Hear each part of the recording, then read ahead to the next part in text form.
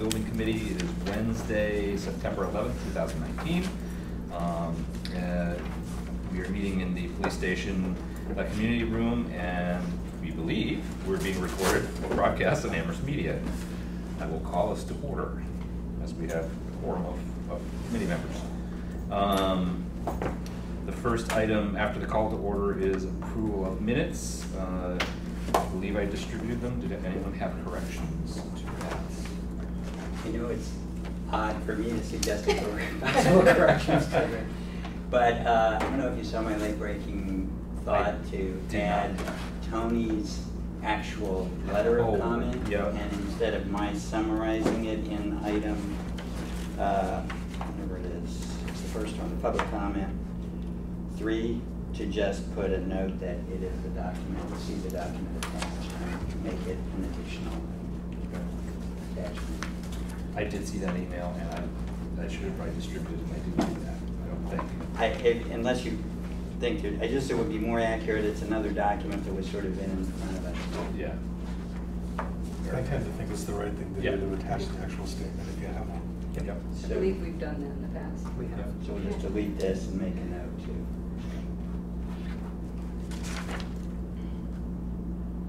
Great. Any other discussion on that, or other comments, corrections? Okay. I would take a volunteer for recording today's minutes. Does anyone, by the way, need agenda? Do we need to approve those minutes? Well, I guess we could approve it. My preference would be, if folks will do it, approve with that correction or amendment. Why not? Or addition, or whatever you want to call it. Motion to approve the minutes with the addendum as noted by Rudy. Second. All in favor? Great. Has been Abstain. adopted. I'm abstaining. Okay. That way I don't have to, as chair, approve 2 things at the end. So, and returning to that question of a minute taker for tonight, while I haven't done them in a while, and I don't object to myself doing them, I'm a little nervous that if I have to approve them and do them, that's probably not the right thing to do. So I would love it if someone would volunteer. You're hoping somebody who's never actually done them would approve? Well, that would be also nice. Not that I'm pointing fingers at anyone, but if there's anyone who hasn't done them yet, maybe they should step up. I think everyone has done them at least that's once. not true. Yeah, that's not That's Oh, it's the person who's actually writing Can we something nominate down. somebody?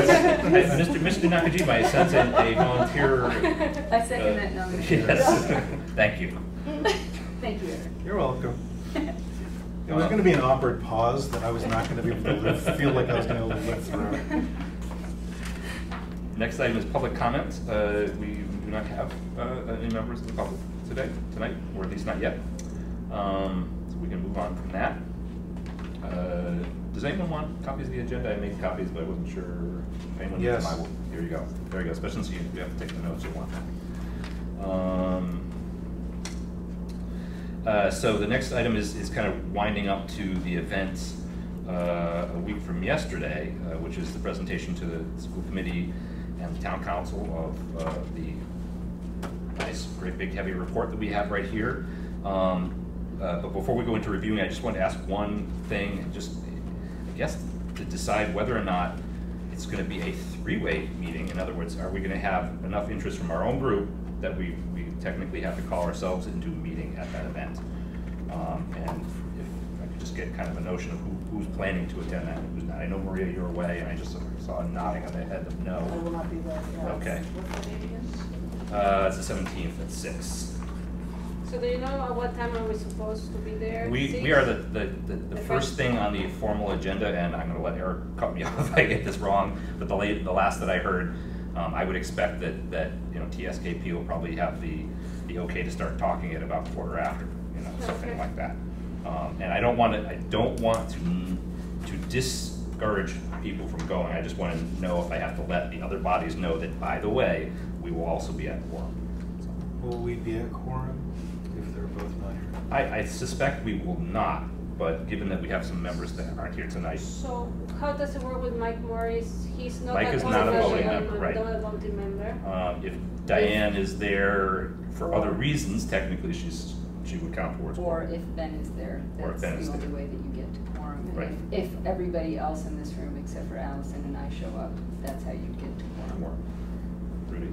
Eric made the point that our committee is dissolved automatically upon presentation to the It's true. school committee. Does that mean we are not in existence as of that meeting? That's way too technical for me Okay. to know the answer to. You know, to be cautious, I would say that it would be at the Right. end of that meeting we would cease to be. Then we should- I will also not be there, so Okay, that's so- math. Yeah. So it sounds like I can That say that we will. settles the deal. It's Yeah. vanishingly small. Okay, than then you we will be I'll be unlikely there. to be there. Yeah, I'll be there. Okay, I'm gonna be there. Should we just post it in an abundance of caution? I may, but if I do the math of who we have left on our committee, with 3 gone, 3 not in attendance, we won't get to quorum. I think just post it just in case so that we are not breaking any. We Rules. don't I guess control, there's if we no don't harm in control, if we that. don't control it, we don't control Okay. it, but then there's no. That there's is no true, harm. there's no harm in doing that, so that's what we will do. Okay, so unless there's more to discuss on that topic, I would love to turn it over to Richard to start looking at the draft presentation for that event in 6 days. Sure. And then, as we have time, talk about the other items. Sure. So this evening I brought 2 bound copies of the report. There's one copy here. Yep. Between you and Eric. And then there's another one here. There's a lot of material. It's pretty impressive. Printed on both sides. It's pretty heavy. It's got 629 pages. I would encourage you to flip through it quickly. Just I know the appendix is 310 pages. Yes.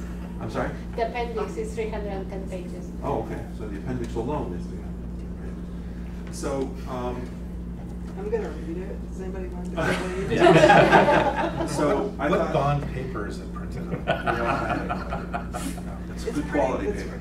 it's nice. It looks it. It's So, not super thick.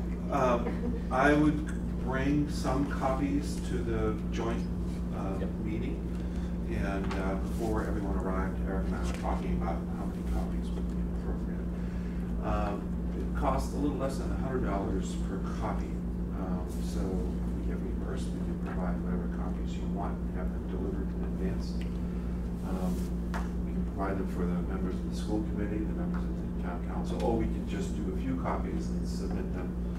That can be put to the superintendent's office, maybe the facility director's office, maybe the town library, maybe the town manager's office. Eric? In our discussion, my initial thought had been, since the way that most people are likely to access the report is electronically, that my thought was that we could have 1 copy for the Jones Library, 1 copy for the school department, 1 copy for town hall, and then the files electronically transferred so that we can post them. Yeah.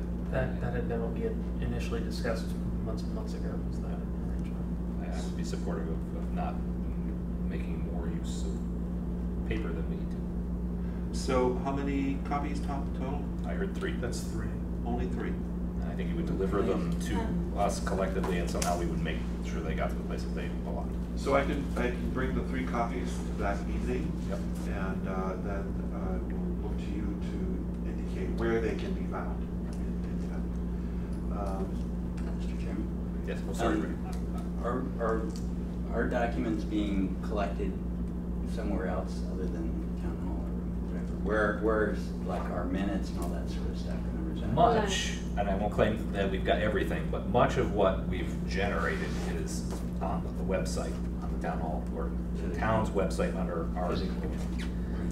Physical printouts, much again is in a binder at the library.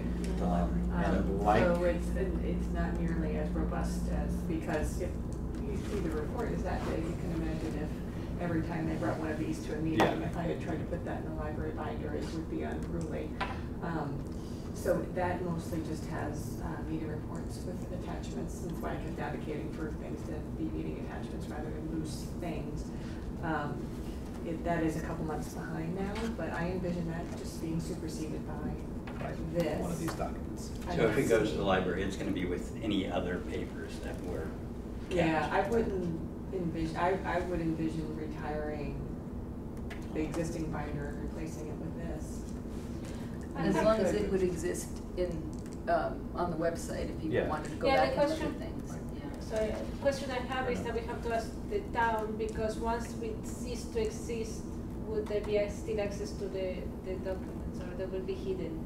Committees that are done are just archived. They're in a section, but everything that was there will still be accessible.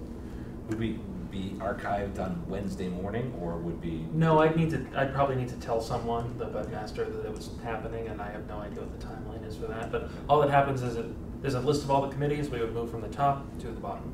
Okay. Functionally, that would all. But if be you able to did a change. Google search, for Fort River School Building Committee, you would still get there. One would assume, yeah. That's something to check. Well, I mean, I don't think it would stop being crawled. I don't think that would happen. If that's what you're asking, I don't think there's a no robot. Or anything there. This we may be getting too into the weeds on this, but Yeah. one of my questions also is, did you have any thought as whether Town Hall was going to put this document up somewhere that was otherwise accessible? I mean, like if the committee is archived, is there some other place that goes, or B, does it go to the, are you assuming the school department would put it up someplace? Or C, do you not know and we can figure it out later? I don't know. My assumption is that it would probably. I don't even know what office in town would honestly take custody of it. Probably facilities. Are you talking about on the website or the physical? He's talking about the physical copy. No, I'm talking about the electronic. Oh, the So electronic? just the, Yes. like not our meeting notes, but just this. Yeah, I mean, yeah, it would yeah. make Oh. sense that it would be on the district. I'm fine with that. I just wanted to know, because I figured like if that's true, then one of my responsibilities is probably to talk to Mike and others and make sure that we create a place that if somebody's looking, I mean, forgive me for saying this, the reason I thought about this is because if we're saying we're archiving the committee website, which makes sense in some ways, I want to make sure that there's a more visible location that someone doesn't have to like, I don't want someone to have to like go crazy searching to find the copy of the report. It should be easy to find. Can- Sorry, go ahead. Can I suggest that we add one more copies to give to the facilities, either town facilities or school facilities person church? We have collected a lot of information about one building, and I think to give it back to facilities, like, okay, here, this is. Well, if we have the electronic, we have the electronic copy, we can print off copies too, and that may be what we want to do. At $100 a pop, I don't know. I don't think there's much use in giving it to town facilities now that town and school facilities have separated offices. Their town Or facilities so- aren't really. Or school facilities. Yeah. Well, I mean, Rupert and Sean are, not far from each other. I don't really see the need, and no one from the school is actually here, so. I don't think we need, I mean, I think if they have the electronic and there's a bound copy kicking around central office, if Rupert needs it, he'll just get it from Mike and they'll look at it. Otherwise, look at the files. So the answer is 3 copies. Yep.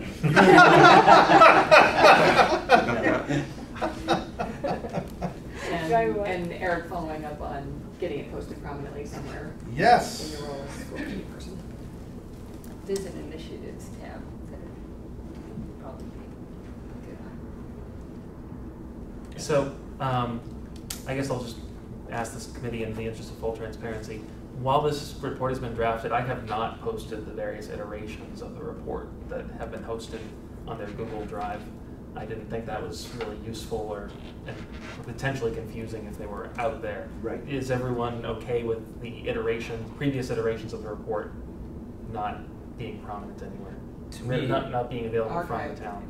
anywhere, right? Yeah, they wouldn't be now. Right. Unless.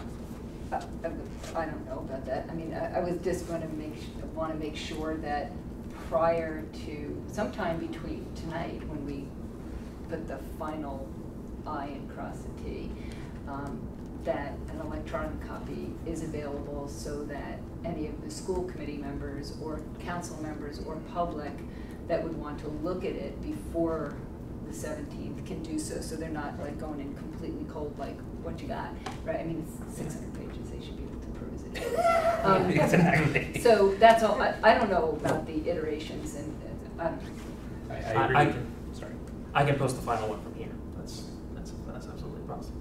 That's my plan. I agree with Maria that after tonight, we should have something, even, you know, even though the current iteration has some minor corrections, I think it's so complete that it'll be valuable to folks who want to read ahead a little bit, and I hope they do, because there's a lot here, and as we're about to turn to Richard and talk about what subset he can actually get through in like a 20-minute presentation. Right. And really, it's really about where we are now. There's a term of art in architecture called, or at least one of my former partners used it, called, you know, the making of the sausage. There's a certain amount of iterative work that there really isn't a lot of, to me, a lot of value in having to post them when you're getting, the goal is to get towards what we have now. That represents the body of the work. And so I would say let the iterative pieces go. Okay? Great. Or do you want to Sure. keep going? Sure. So this copy obviously says final draft on it. We were able to incorporate everyone's comments that were made on this document up until the 9th, early this week. I think the last comments we received, I believe they were from Heather. And those have not been incorporated yet. Was it last week? No, I was the last one, sorry, Oh. the last. Well, congratulations, that's fine. Right? I was so last that I didn't think any. So that's why this version has these pink tags on them, because we will incorporate Heather's comments in the version that we deliver. So you can see this has already been marked up with Heather's comments. So that will be taken care of. So we're going to take out the word draft. It will just say Fort River Elementary School feasibility study, and it will have Tuesday's date, September 15th. In going through this, I was chagrined to see that there are no credits here. We need to make sure that we indicate who participated in this process, such as all members of the building committee. I'm going to look to you, Jonathan, to give me Yes. that list of names. Yes, because there are a few people who are no longer here that were certainly participants early on. Yeah, I want to make sure we put them in here. And Yeah. traditionally, one would also include the superintendent of schools Yeah. as well as my firm and all the consultants that were engaged in this process. Current and past membership is on the website. Okay. So That you is want it true. from there. But I will commit Richard to looking at the website and making sure that Okay. there's like no person that accidentally got forgotten. Okay. So that will be done as well. I'm going to talk about the PowerPoint draft in a minute, but this is a really good report. Just as a reminder, and maybe I will tell the school committee that this report is done in a format that is consistent with the MSBA studies. That's why we have labels for each section called Section 1, Introduction, Section 2, Educational Program, and so on. That's exactly what the MSBA expects. Now, this is not an MSBA project, but I think it would be of benefit to the town in the future to find similar kinds of things here. So I can explain that. That's the reason for it. So that there are 7 sections plus appendices. The appendices include things like the Zero Energy Bylaw, the geotechnical report that was done by consultants, the accessibility investigation, cost estimates, 2 cost estimates that were reconciled, have been reconciled in this document.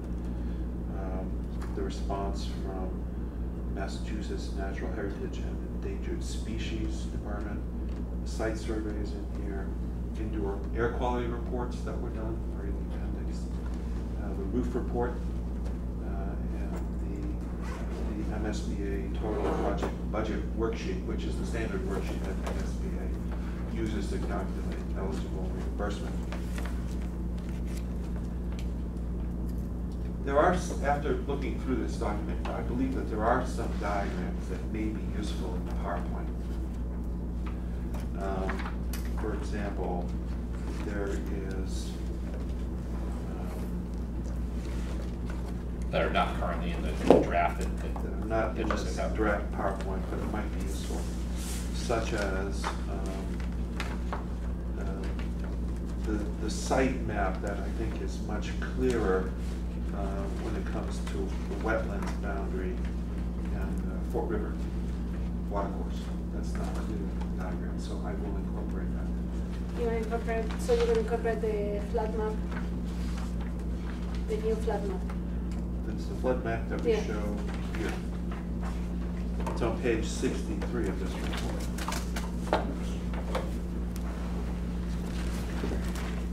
Looks like that. Okay. So that may be of some interest to members of the How about looking at that and looking at this? You might want to rotate this picture so it aligns with all the maps over there. Yep, so the north is up. Yes, Yeah, do that. Yep. so it's easier.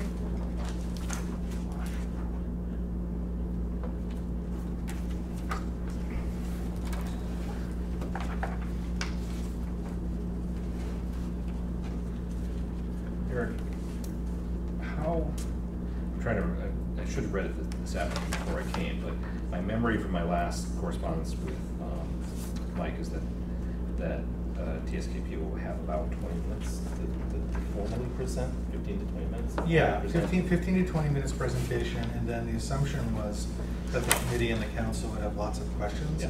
So the item obviously is intended to go 45 minutes to an hour or something. Okay. More like an hour, yeah. Okay. But we want to think tonight about so the whether or not challenge the is, presentation is. yeah, it's like if we can fit 32 that slot. slides or something. I thought when I reviewed the presentation, it's like 32 slides. Yep. That's obviously way too many. Yeah. They were really good though, I like them. Well, Maria had some very, very good comments, and we're going to drop some slides. Now, we did get the comments from Maria. You said that you sent comments on the PowerPoint as well. I think they were attached to some of the comments of Maria, but they were on the side.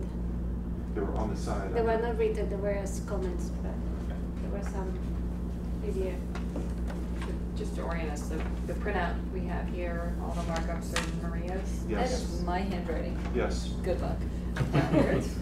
That's why all of our copies have your markups on it. That's so cool. Yes, I thought that would be a good way to do it rather than. We should just show those. We could show that. But I thought I would bring that, it was just the quickest way for us to incorporate her comments and then we can discuss yes or no. Are you moving to the presentation now? Not quite. Okay. I had a feeling you weren't. There's a diagram in here that talks about different mechanical systems. You won't see that in the PowerPoint, but we're going to incorporate that diagram as well, that chart.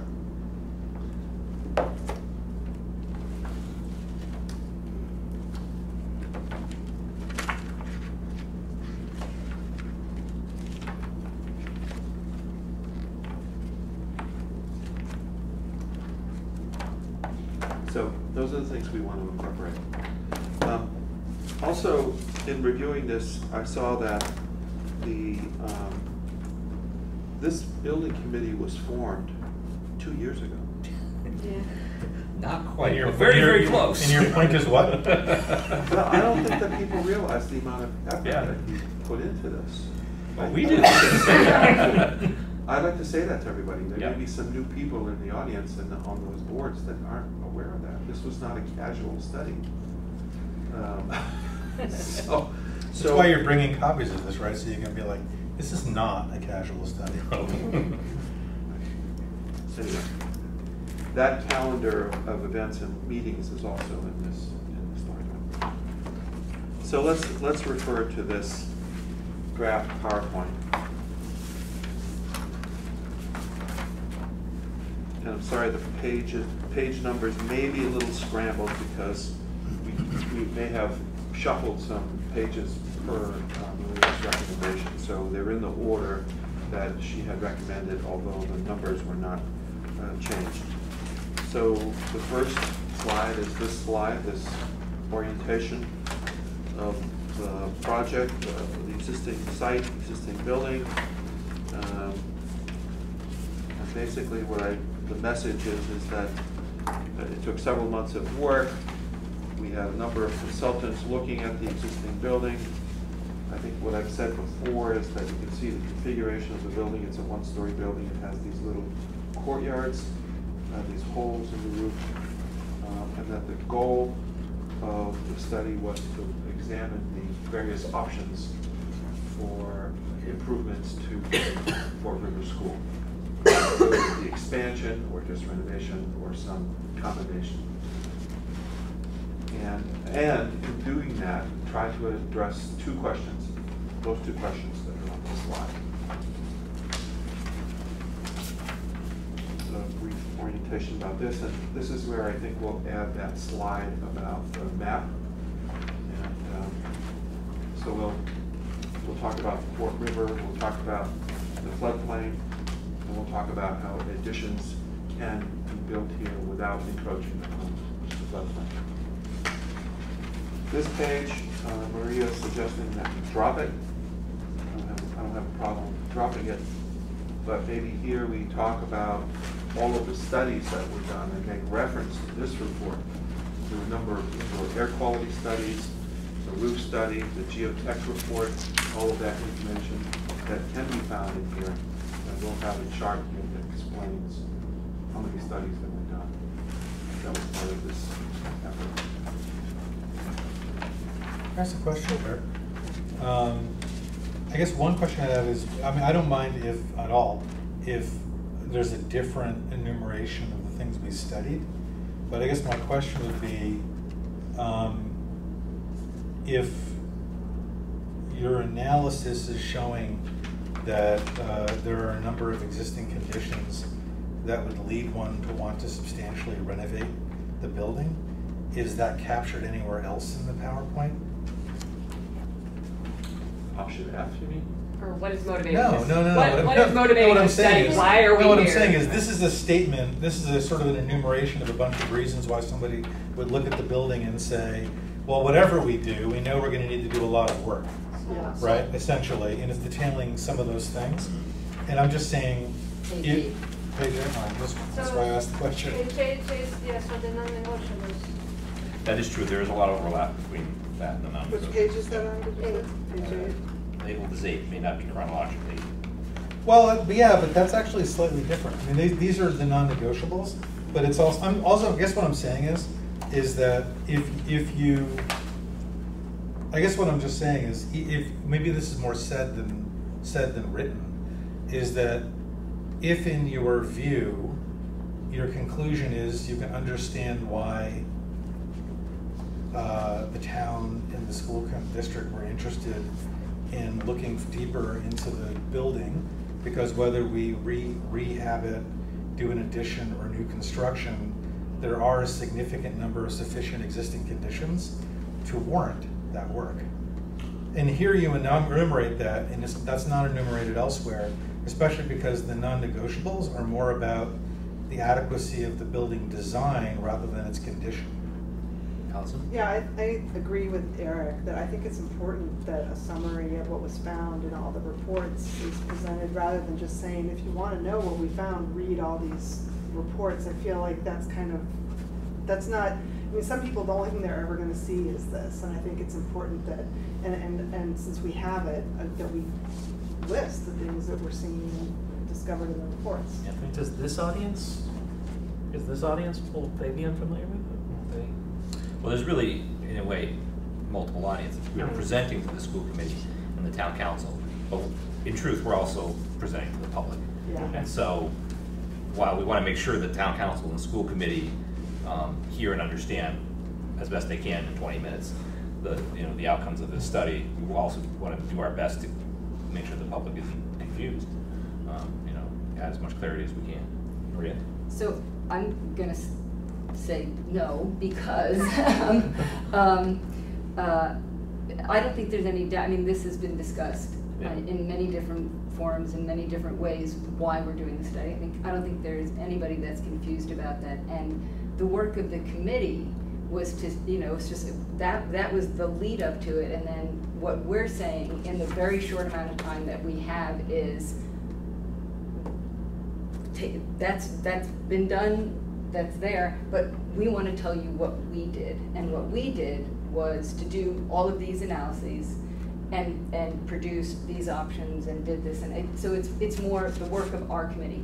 And there's just, I mean, if we spend, I don't think you can do that and not spend several minutes there.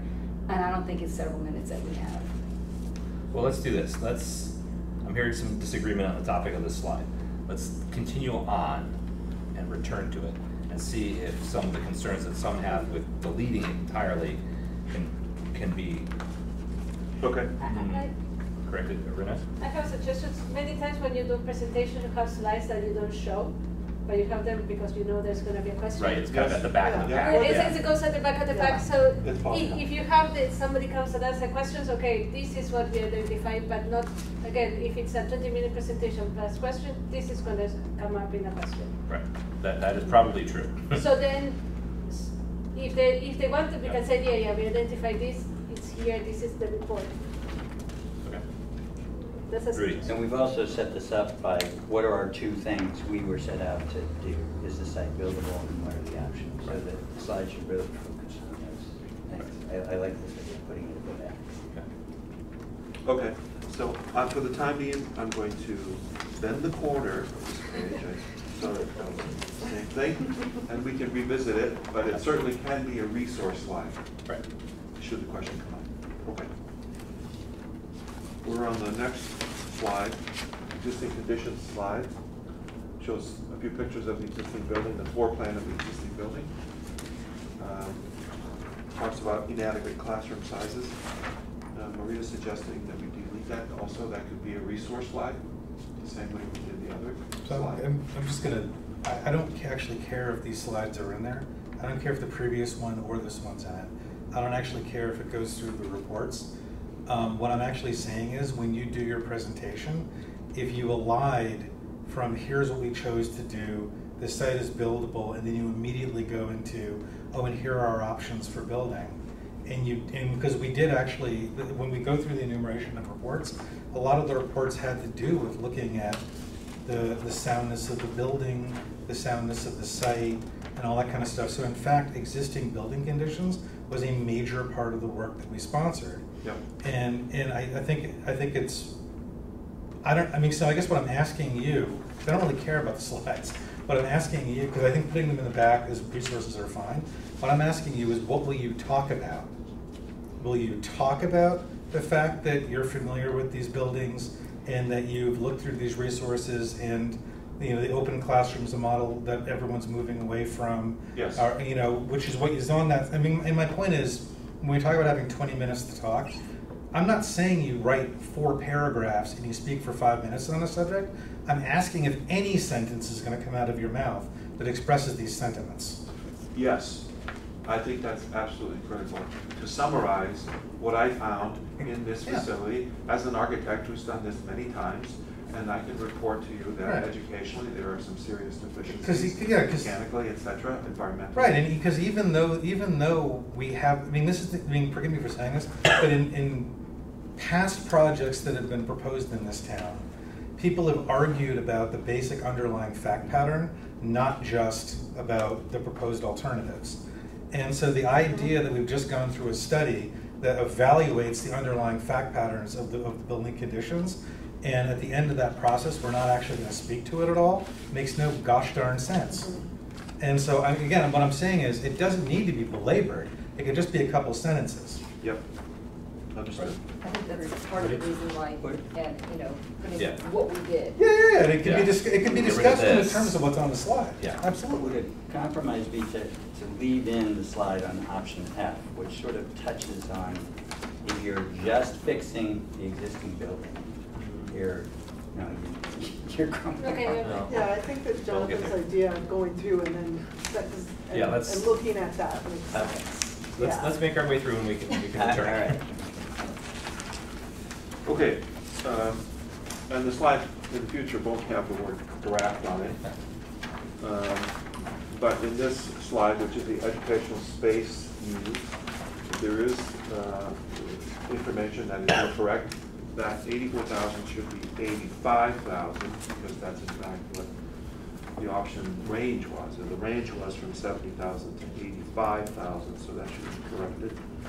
And I'm going to take out the bottom line here, MSBA guideline adjusted, that's completely irrelevant. The MSBA guideline is the 72,742. The next three lines are just an explanation why the square footage has to be larger because of these factors, such as the Amherst classroom guidelines, such as the special ed requirements, such as the pre-K ed and support area. Those square footages add on to the MSBA guideline, which is why we're at 85,000 square feet. Guys, Simple as that. can I suggest, this is maybe a grammatical thing. When I read pre-K administration and support, the support is not just for the pre-K, it's support for the whole school. No, it's additional support. That's for pre-K. The Sure, basic I thought support. it was because in the description on the report is because we have an extra parent room, an extra, there are a couple of other administration things that they were not pre-K, but they were for the school. I can look at which section on the space description. You're Chancellor? talking on the tabulation of spaces? No, I can look for it, but I think it's because if I read it like this, it means that the 1,700 is just for the pre-K and support, and I think the pre-K administration was 300 square feet plan, but there was an extra. The school had asked for more things that are not typical on an MSBA program. I'm gonna find it. Okay. Okay. I can send you the list. So while Ewan is doing that, we can continue. So this Looking page through the 300 pages. will be corrected. The next page, which is the educational space needs, this is a tally of spaces, but we can drop that certainly. You know, I could just mention the fact that the report has a draft educational spec. By the way, it says draft on it, and I believe, Heather, I think it was your comment to suggest taking the word draft out of that section. So that's This- the word draft on the educational spec specifically. Yeah, it's, Watermarked, yeah, what is the, or an explanation of why it, yeah, so, it confused me. so very early on, we said, what do you want to include in the building? And I said, typically we ask the school administration to prepare an ed spec. And Michael said that he could do that, and what he was going to do was modify the previous ed spec that was done for a previous project. We put draft on it. I don't think that ed spec went through a full vetting process and endorsed by the school board, by the school committee. I think In a it way was that would his- be compatible with a project that was actually, since we're kind of unique in our structure, it stopped at a certain point. Yeah, so if, let's say if this were an MSBA project, it would be an ed spec that would be endorsed by the school committee, approved by the school committee, and then folded into the documentation. No such process happened. It was Michael's best attempt at defining the spaces necessary for this population. So your argument about leaving draft on there Yeah. is essentially you want to clarify for any future reader that they shouldn't confuse this with an official statement of the school department. Correct. Right, or think that they can take this and build a school from it. Well, either way, I mean, Right. it's Yeah. fine with me. Yeah. Can you add that language, like, immediately preceding the report? It seemed like there was a little introduction blurb in the report that kind of information could go Okay. there. Explain draft. Because I think that's really helpful information to know. Sensible. Yep. And, Oh my God. and reinforcing it with the big draft makes sense. You better hope that that's recording, that's all I have to say. Arina, do you So have your I have your two reference comments. docs? One, a slide like this, nobody's gonna be able to read. Yes, I You're think, taking it out. yeah, Yeah. I don't think there's any disagreement about taking the. Ah, okay. Yeah, And yeah. then in page, so just after, it's on page 38, on the description of the space, for example, on administration and guidance says, just for administration, we exceed by 1,148 square footage, but the pre-K coordination office is only 300 square feet. You have other things like a teacher's workroom, 300 feet, parent room, 100 square feet, 150 second guidance office. So the extra space is not just because of the pre-K, it's because there is a maker space that is not included, there is second guidance office, parent room, teacher's workroom. So can we say pre-K spaces? No, all these are not pre-K spaces, that's what I'm saying. The 1,700 is not pre-K spaces.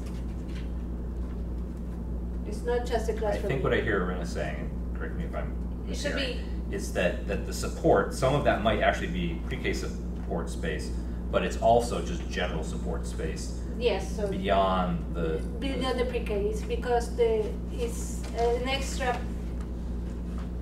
When they were discussing the spaces with the school officials, they were asking for an extra guidance office, a parent room, a teacher workroom.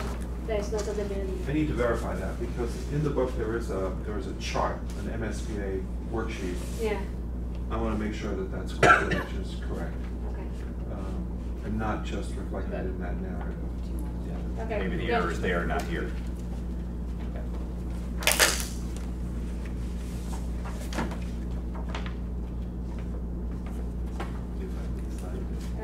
Here, the page, this one, Yes. it's page just after this page.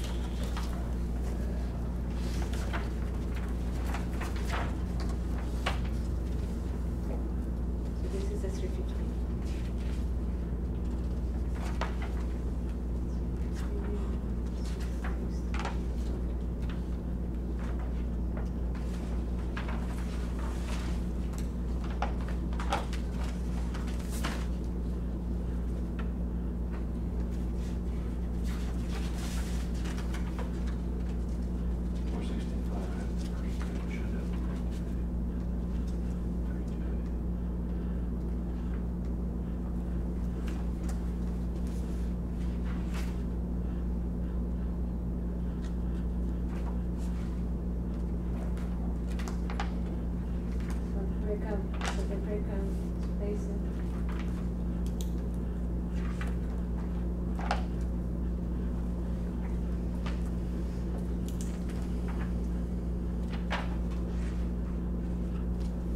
Yeah, I don't see that number exactly, so what I'm going to do is verify what that is.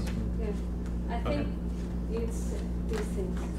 I can add up page 37. You think it's page 37? Yes. The question I have about that is just,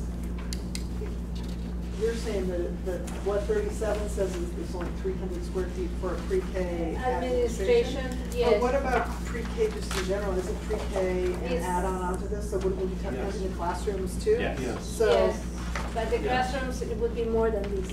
Because guess- in the classrooms are 900, over 900 square and footage. there's more than two. So, Okay. yes, so these, I think, I'm So we pretty just have to sure. verify the number. Yeah. Yeah, I guess what I would say is, since since it's not quite clear whether this number is correct, just ask that you, between now and Tuesday, Yeah. make sure that Because it's I correct think and it's- that the label is clear. I think it's pre-K administration and school support. But it should be divided into two separate lines. Yeah, so it's pre-K administration and extra support requested by the school. Extra, yeah. Yeah, So you think that should be two lines? yes. One is part is the pre-K and one is the extra second guidance office, the parent room, So and things that are not, Additional support spaces. yes, that are not on the guidance. But the right thing to do is, you know, Check the numbers. yeah, ask TSKP to go back and just kind of Yeah. affirm it, Yeah. whatever it truly is, to make it clear. Okay. Just to check off another thing, if we can get that done as we go along. For the educational program, it does say the following educational program draft was originally developed for a previous proposed elementary school in Amherst and has been amended by the superintendent's office for use in this study. Hmm. There you go. There you go. So, I think are we good with that? I'm good with Yeah. that, that's very clear. Great.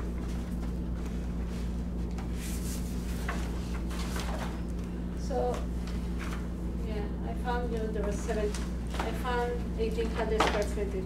You did? Yes. So, if you add, No, I read that, and it's so true.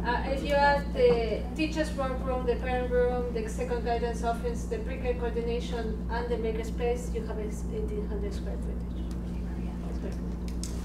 So then that means the chart is missing the actual classrooms for pre-K? But the class- Something's amiss, yes. Yeah, something's up, so, Yeah. anyway, okay. Okay, we'll correct it. Funny thing is, that's an old favorite slide. It's Yeah. been kicking around Yeah. for Yeah, months. yeah. So I have a feeling that might be part of the problem, is Yeah. Yeah, that it's an it- oldie but goodie that needs to be updated. Yeah. Right. It still does its job, but we want it for it to be right. Oh, Let's make sorry. sure, Heather? let's make sure it's correct. Just back to what Maria just read off. If you could add the information about the typical process that a program like this would go through and be approved, I think that would be a helpful addition to that information. Like, why isn't it just the superintendent gets to say, and, you know, I think it helps explain how this is separate from a typical MSBA study, and that and that would be a step, should we move this forward, this program would have to be Right. voted, we can't just move this education program forward as it stands here. Correct. Because it would need to be approved by a school committee. That's correct. Okay. So the cool thing is, when you turn the page, we've already agreed to go to the next slide. Yes, I know. I keep doing that. So it's, We got rid of the. it makes got rid of the us educational- feel productive and This let one, you progress. deleted. Yeah, that one's Right. deleted. Again, hold on to it in case somebody has a question. Yeah. Oh, yeah, absolutely. It's funny. I don't think anyone has any concerns with the following slide, which is one of our, another great oldie. Hard to explain it if you don't have that. The non-negotiables, yep, that's fine. The next slide shows the, Oops, sorry. Can I raise one question about that? I just Yeah. noticed when we got into the discussion of the problems, the issue of security control and surveillance, was that something that was in our design non-negotiables or not? You mean meeting kind of modern school security? Yeah, or is that just assumed That- since we, I have to say it was kind of assumed. Okay. then we've got a big enough list? Yeah. Okay. I think though, you know, it doesn't hurt for Richard to, you know, re-hit that nail on the head, that, you know, somewhere in this conversation to note that what we have in 2 schools is really way behind the times when it comes to just basic entry security. 3, really. yeah, Actually, right, it's 4 not much. or 5. I'm not- Okay, all. To be honest with you, I'm not against you throwing that in to the non-negotiables if it's easy to do, and if it's not easy to do, don't. Yeah, it's not coming up someplace else. No, but the reason I say that is because that's actually relevant to how you conceptualized some of the renovation ones. It is. It's very relevant Yeah. to how you conceptualize the renovation ones. It is. So it's important to actually make the point that because also if I were sitting there on the council and I was just coming to the subject, I'd be like, well, did you think about the security issues when you Right. renovated it? Right. the answer is we did think about them and they're incorporated into the cost. It absolutely, I recommend we Look, add it to the look, no, list. And we've been it's sitting easy to here. do. I know that. He's playing a role right now. I will add security as a bullet point. Okay. I have this feeling that it comes out in another slide too, so, Maybe it does. because, then again, I've sat through a number of these things, so I'm kind of used to hearing it, so you never know. All right. Design options? Design options, All there. A through F. Maria's suggesting add a slide after this of the HVAC options studied. So this is the slide that I just Yeah. referred to here, the HVAC, to explain that HVAC was a big factor in evaluating the whole matrix of the group of options.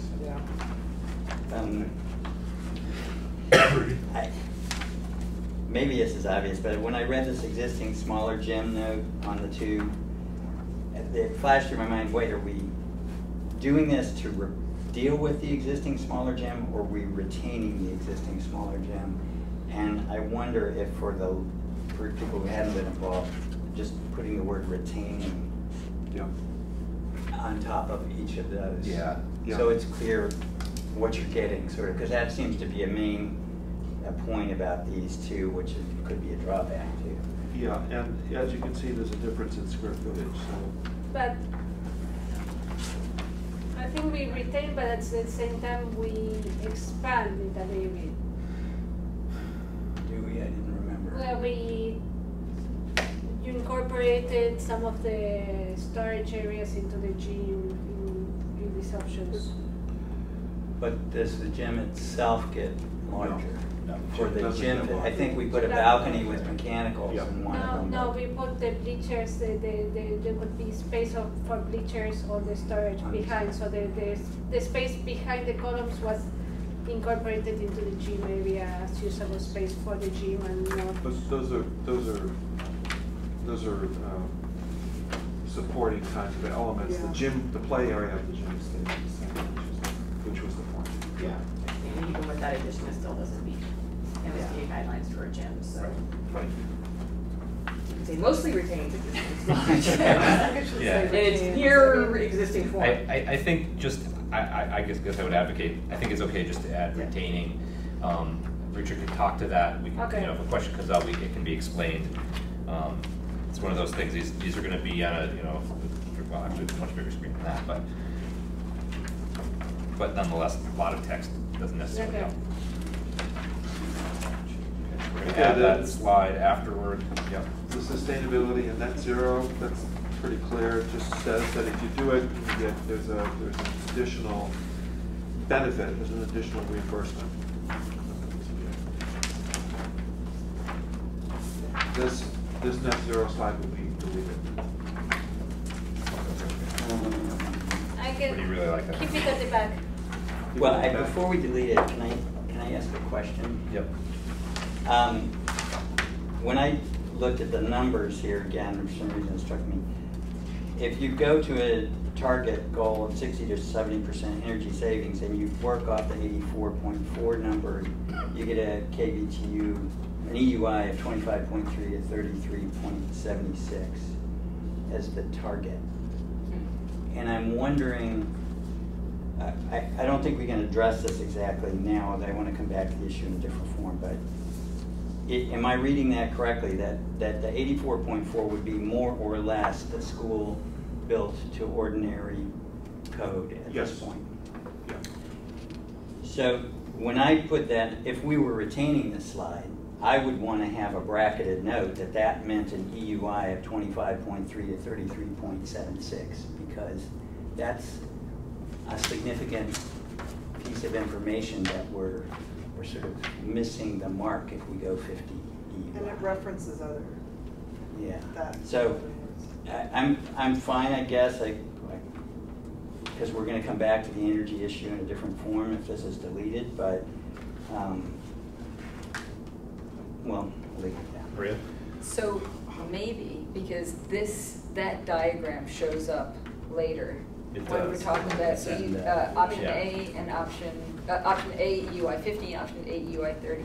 So maybe, because, you're right, honestly, it's been a long time, I haven't even read that, what was on the y-axis there, but maybe if, put parenthetically, if it is true, this is EUI 50 and this is EUI approximately 30, to give people an idea, is that what you're, would that, or is that I not would true? recommend we take out goal 60 to 70%. Yeah. Just Because give it a generic for, guideline, yeah. for people like you, Rudy, who will do the numbers, they get puzzled. So I think it's better not to show that number and just indicate that we did the study based upon an EUI of 50 or 30, which. And then talk about the relative merits of that we would rather be Right. at The the cost 30 than getting to associated the with that. weeds of it. Yeah. And I honestly think it's going to go, I don't want to say this quite this way, but I think it's going to be too deep a topic. Okay, so the bigger point of deleting this, because I've forgotten this diagram sort of resurfaces later in microscopic form. But that's fine with me. But it's very, I- that's Visual. helpful. It's, yeah, and getting rid of the words is good. It's But weirdly- keeping the lines is good. It's weirdly easy to understand when it's less legible. We're trying to go down. So I guess my question is since we're deleting a few of the slides after this, which I don't really have a problem with, you're teasing people in the previous slide about sustainability net zero. You're only mentioning the fact that it provides you a financial benefit. Yeah. And then you're making them wait like another 15 slides before you get to the punchline around how you're approaching it and what you're doing. And I'm just trying to figure out, are these things all in the right place? Yeah. Should this slide, if you're gonna do that, should this slide on sustainability net zero be put later or, you know, with the other slides? Or when you're talking about it, what are you gonna say to help people understand that We looked at it. if you just wait 10 more minutes, you'll learn an awful lot more about sustainability net zero? And I'm saying this because, and Maria knows this from the JCPC meeting last week, this is actually a matter of really intense interest by members of the town council and others. They're going to be super, super interested in this. You can expect to get a bunch of questions about it. And if you're just teased with that, and then you leave them hanging for another 10 minutes, they're gonna be fidgety in their seats. Right. So, yeah, I mean, this is mine. I was the one that suggested moving it back, and the reason that I suggested putting it to after we're talking about cost is because if you have it in the front, you're talking about cost before you've even talked about the options. So Yeah. it was kind of like, this is what we did. These are all the ways that we looked at handling it. Multiple HVAC systems, multiple energy efficiency systems, you know, this is the variety that we took into account. Here's the actual drawings, and then go back to EUI. Go back to all of those energy efficiency when you're talking about cost, because that's where the costs are. Yeah, and actually, I'm sorry, I'm going to jump to dovetail that thought just 2 seconds. The other reason why I'd move this slide, Yeah. I would move back. Yeah. And probably, by the way, I'd actually move it back after those slides on the options and approaches, which I think is what you're suggesting, is because I can tell you already for a fact that what the town is interested in is what are the alternatives to comply with the net zero bylaw, what are the ranges of options for doing so, how do we do it, and then how much does it cost just in a dollars and cents way. And so this information about here's the reimbursement or bonus you can get from MSBA is honestly not on point for what. I'm not saying you should delete the slide, but it's totally Same not. issue. It's totally not on point for what people actually care about. What they care about is what would it even look like? How do we visualize and understand complying with this bylaw? What are the options? And then I think it'll be a revelation to some folks that there are different ways you can comply. Like another entire notion you can comply at EUI 50 or 30 will be a learning experience for people, and that's a good thing for people to learn. Really. Well, I don't know if that's the right. I just want to make sure I know. No, my suggestion was to move. We start talking about the design. Let's keep the design together, and then the energy to move. Keep all the design together, and then move it before these ones. Ready? Yeah, I like the idea of moving it back, but I actually would like to add a note that the committee expresses no opinion whether EUI 50 is sufficiently energy efficient to meet the requirements of the net zero bylaw. Because I think it's an open question and should be explored at the time we get to school building committees, what the target is, what was the spirit and intent and what we should be aiming at. And I fear this may be used as an expression of our opinion that EUI 50 will suffice. Can I ask a question about this? Is this report an expression of our opinion, or is this an expression of their professional judgment? I didn't actually think this report. I didn't think this report was an expression of our opinion. But I think what Rue's trying to, if I could paraphrase you a little bit, I think we wanted to make sure that it doesn't seem like an endorsement of a certain level, which is going to have to, if I again extrapolate a little bit. That will need to be re-looked at as part of a next process, because the right answer for a next project might be 25, it might be 35. It has to be kind of. How would you approach the answer to that question? That's a good question. Well, net zero can be achieved in a variety of ways, and whether you EUI 30 or 50, and all of the things that you have to do that cost money, by the way, to achieve EUI 30 or 50, is something that you can explore when you get into the details of a specific project. This shows you ranges. It shows you ranges, and it shows you the initial cost. But our bylaw actually not only requires us to generate the energy that's used, but to create a highly energy efficient building. And obviously that's going to be interpreted, that's going to be subject to argument. And I don't want to foreclose, I don't want to imply that we know that that parameter includes 50 EUI, and that you can therefore just match that with solar panels and you comply with the bylaw. I think it's an open question and we should leave it open. Was there Heather? specific language in there? Because in the report that you're suggesting we amend at this point? Or you think for this presentation, there's something in here that you feel like is... Well, when I thought this slide would be in here, I thought just a footnote or somewhere where the 50 EUI is mentioned, and maybe that can be on one of the later slides, that there's just an asterisk note that the question of whether 50 EUI, I was going to say whether the committee expresses no opinion about it, but if you're right, this is not really from us, that the question of whether 50 EUI is sufficiently energy efficient to comply with the Amherst bylaw. The net zero bylaw. Yeah. Well, isn't it implied because we present both the 50 and Well, the 30? that's my issue. You're saying you want to not present the 50? I think it should be left as, well, personally, I would say yes, 50 was wrong. But that's too big of a question to open at this late date. So I thought a good way to express it was to make sure it was seen as an open question, either that we weren't endorsing this necessarily, or that the report had not concluded that 50 EUI was sufficiently energy efficient to meet the bylaw. Heather? There is language in the report, are you finding that, Maria, right now, where we said that if there was a note like the committee doesn't feel like the 50 is in the spirit of the net zero bylaw because the net zero bylaw says, So that's in there. yeah, it's in there somewhere. I just went Well, to let's- the net zero bylaw. Yeah. No, it's in the narrative. Yeah. I'll try to find it. If that's in there. And then You're still standing, it's like. that's on this I've been slide. sitting a lot all day.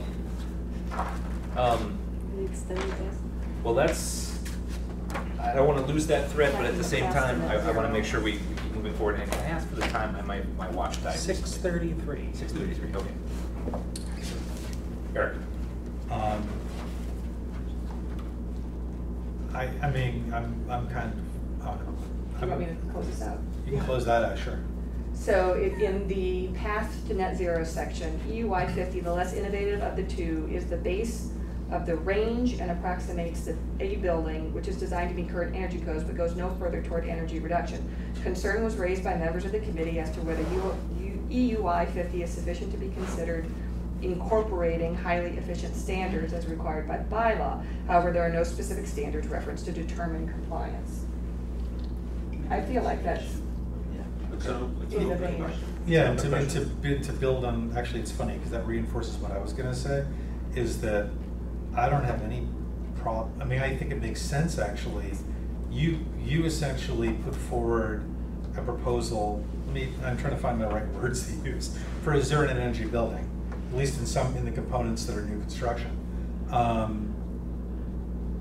don't think in that regard, you were making a definitive legal judgment Right. that the town would find that it complied with the bylaw, Right. which are two different statements.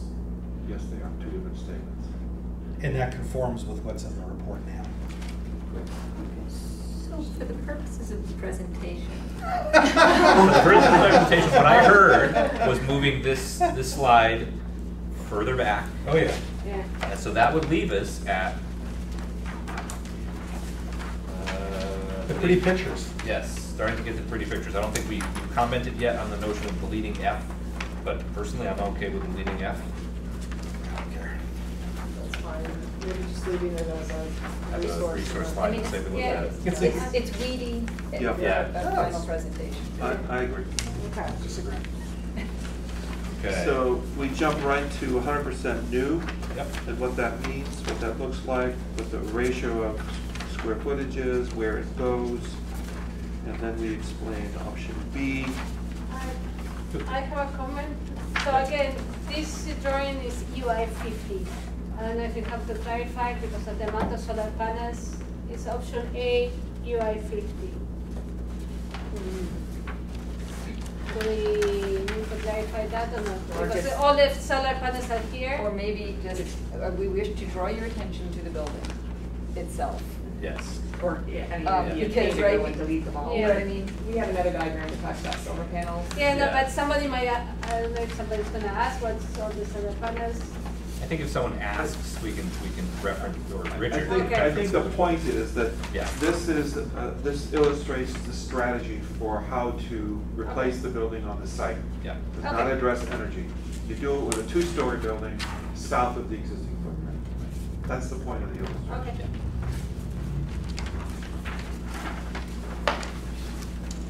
Okay, option B is less of an addition, some demolition of existing, reno of the existing. And then option C is building it on the north side, doing more renovation. Option D is 2 additions. You've heard all this before. During the presentation, I'll spend a little more time explaining it. And then option E is a very small addition to build basically a pre-K area with a separate pre-K entry. Pokes and holes. Folks, And create a courtyard. Right. Forks and holes. Okay. So this now talks about duration of construction, the number of months that it would take. Points out that options E and F. Option E requires temporary classrooms or swing space. No, Oops, sorry. six space, not classrooms. I'm sorry, swing space, but not classrooms. Yes. Correct.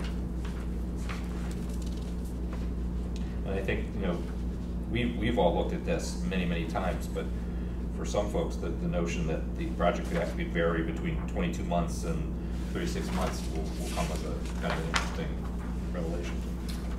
I hope. Yeah, that's a big difference. Rudy? It's somewhat counterintuitive that the new build where you're doing the whole building is, not to me, but Right. but to I think the lay audience, that that's the shortest time frame. And then will you mention why it sprawls out in time as you get into more complicated renovation? Sure, I can just talk about that. briefly. How you have to take chunks of the building at a time while keeping the rest of it safe. You end up with redundant systems, extra means of egress. You can't start bang the whole thing out at once, which is the most efficient way for trades to work. And the other thing I would, whether it comes out in a question or in your narrative, the notion that you can build the new building in its entirety effectively while still continuing to use the existing facility is an important piece of information. Yeah, okay. So the next slide, Maria pointed out that the figures are wrong, so that can be corrected. It should be 63.1 million, for example. But also you are asking that the square footage cost. I liked it in the report. We had talked about this, and that was one of the modifications that we made for the town. Yeah. And I thought that was helpful, and I think some people think in terms of cost per square foot, and it didn't show up kind of anywhere else in the presentation, so I thought this might be a good place to put it. Okay. I just took it from here. Rudy, did you have a comment? Yeah, I know we've gone back and forth about this a zillion times, but the fact that we wouldn't do option A as a CM procurement, I think gives when this is going to be the first time we get a sort of comparison of all of them, I would be inclined to put the GC price in option And A. just highlight that as GC. In Well, other yeah, words, because that's how you do it, Yeah. yeah. The header Or says put it CM. down below in a parentheses. Wait, no, that was, well, someone said. Do we have, am I missing it? Or, Martin's I all mean, you do CM? talk about, there's actually a couple slides I that know talk there's about one. the procurement, but I think maybe you could say,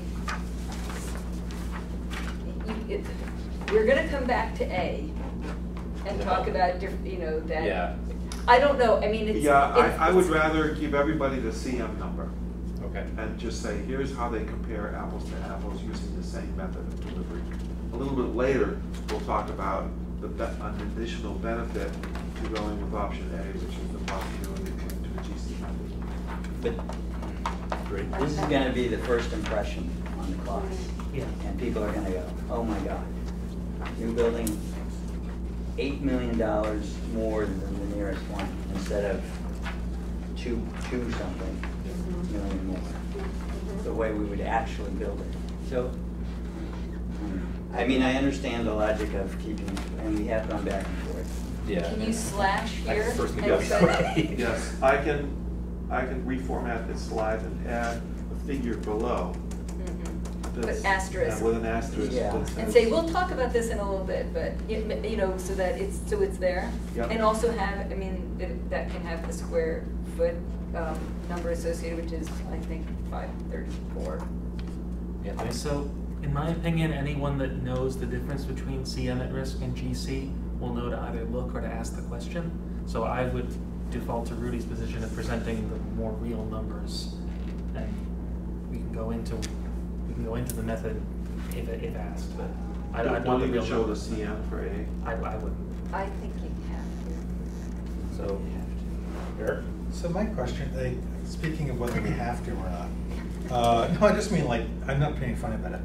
What are we trying to convey with this slide? Yeah. That's, What information do we want people to get out of it? that there's a range of cost estimates associated. You can make different choices of how you approach it, and those different choices have different costs. I'm kind of asking There's a Richard, range. actually. So, I mean, you're the one who's going to be answering. I mean, I'm not trying to stop you Sorry, talking. go ahead. I'm just saying, like, you're going to be telling people what this slide means when you stand in front of them.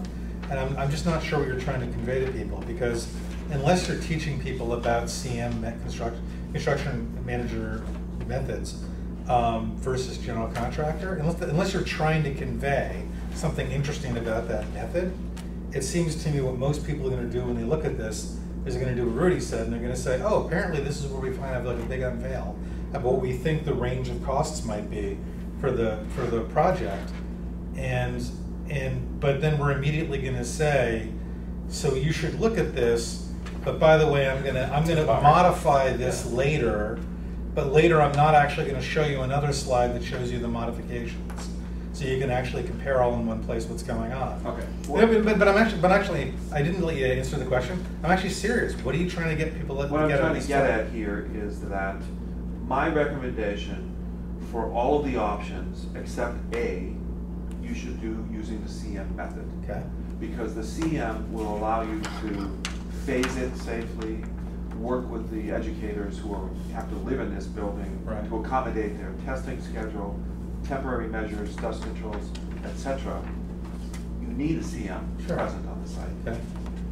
A doesn't tamper with the existing school days and the activities of the school. It can be handled using a GC method. So my recommendation Yeah. is A, you do the GC method. So then my question, but Richard, then my question is, why don't you modify the slide to say CM method for all except A, and under A say GC method, and when you describe to people why you're doing it, you can explain to them why you recommend one method for one and the other for the others, or you can even put it in a footnote in the bottom to explain to people why you're choosing to do this. But then all the information is conveyed at the same time. Maria? I highly disagree, because I think you have to have it there because we are not making those decisions. And in the future, for whatever reason, the town, whoever is, could decide to go with a CM method or a GC method. So we're not saying that this would be GC method. Yeah. We're saying that you could do GC method, and the advantage to that is you would save 10%. The disadvantage is that you lose some, I mean, while there may not be as much to gain from a contract manager, a construction manager at risk, you could make that decision. You could. So I think it's got to be part of it, and there's going to be a whole big thing coming up about about what benefits you get from doing general contractor. So I think you got to leave it there, and then not to mention at the top it's the same method. Yeah, maybe That could be edited at the top. my enthusiasm for GC in certain scenarios was inappropriate. I do think GC is, and maybe I shouldn't make that kind of a strong recommendation. Maybe I should say there are a lot of reasons why I have seen towns go with the CM method. It's a discussion by the town later. I will tell you from my experience, the GC method could save you money, and it's a discussion that should be had by the town at the appropriate time.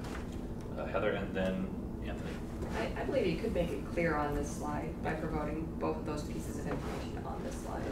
I think you can keep the CN method at the 63.1 and then in parentheses below it, you know,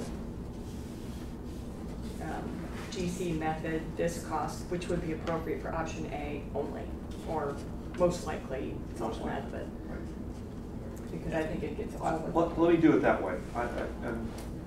I don't want to strongly push the GC. It's really a bigger question that the town will need to grapple with later.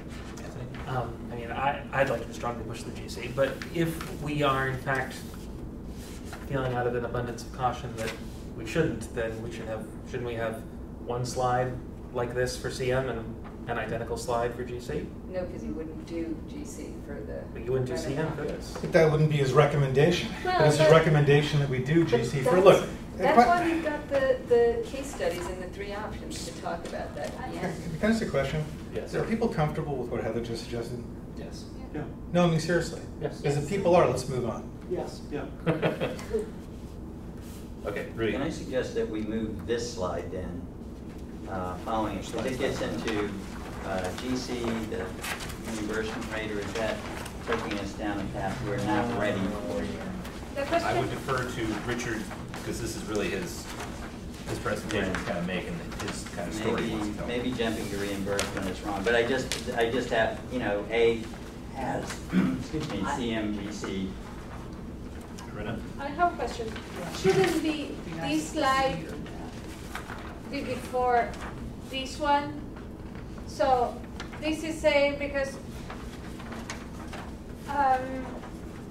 this one is okay, but there's multiple methods.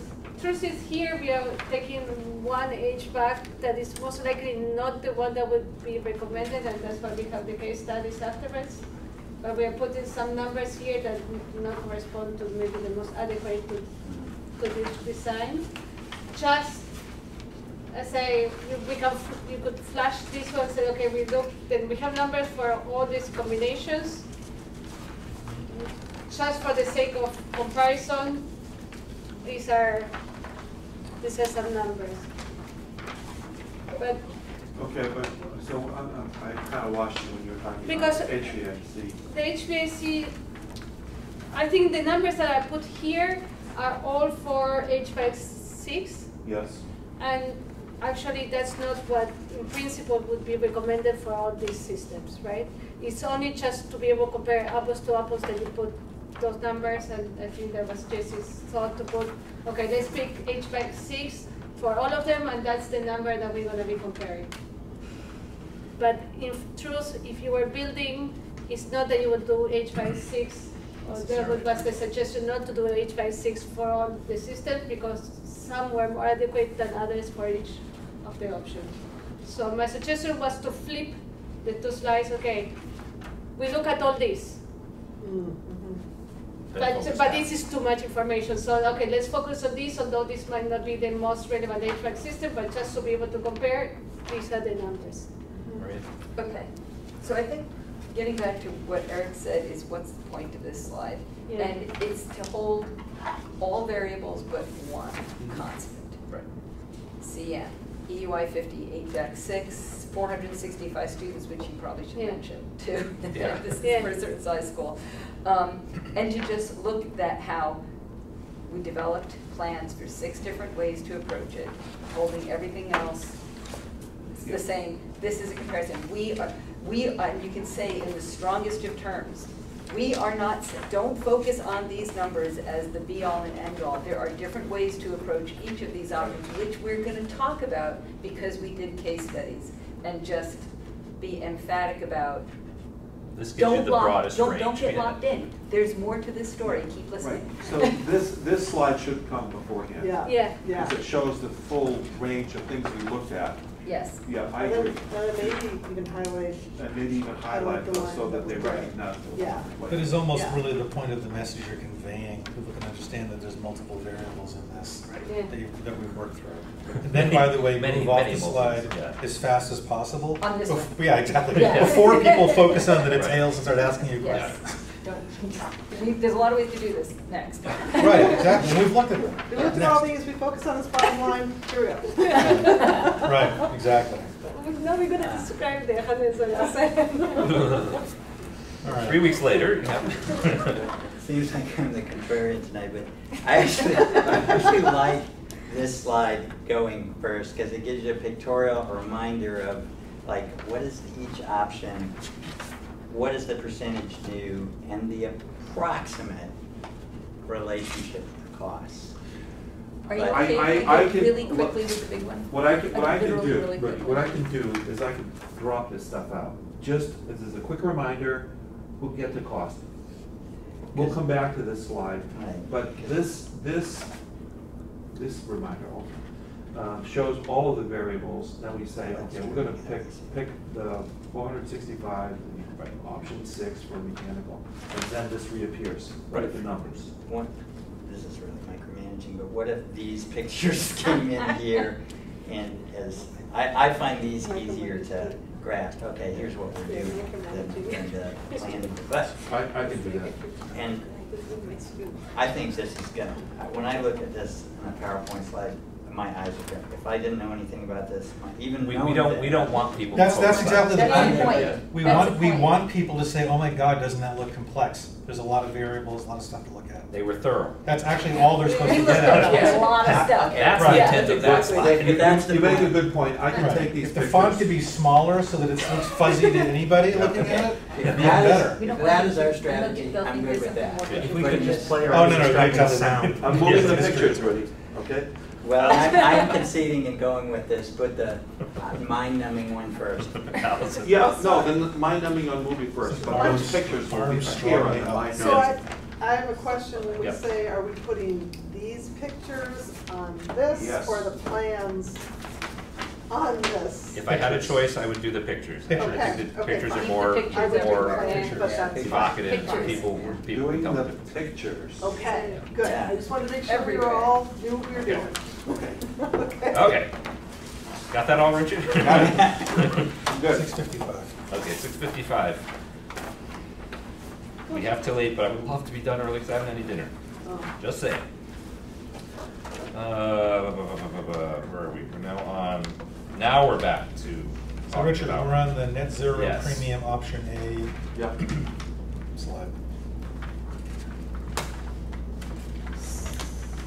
So what's the suggestion here, move slide to after? No, that was when it was in a different Got it. location. It is now. Scratch that now. Oh, it's in the other It location. is Yep. now, yeah, Richard already did that. Okay, With the big graph thing, we moved it. okay. Yeah, yeah. Yeah. Okay. And then you present these ones. Right. Talk about the difference between So two. this is how net zero manifests itself in this Yeah. project. I think this is a good way to manifest it. Can, But can I suggest something? Maybe this is too much micromanaging. The picture is huge, the numbers are small.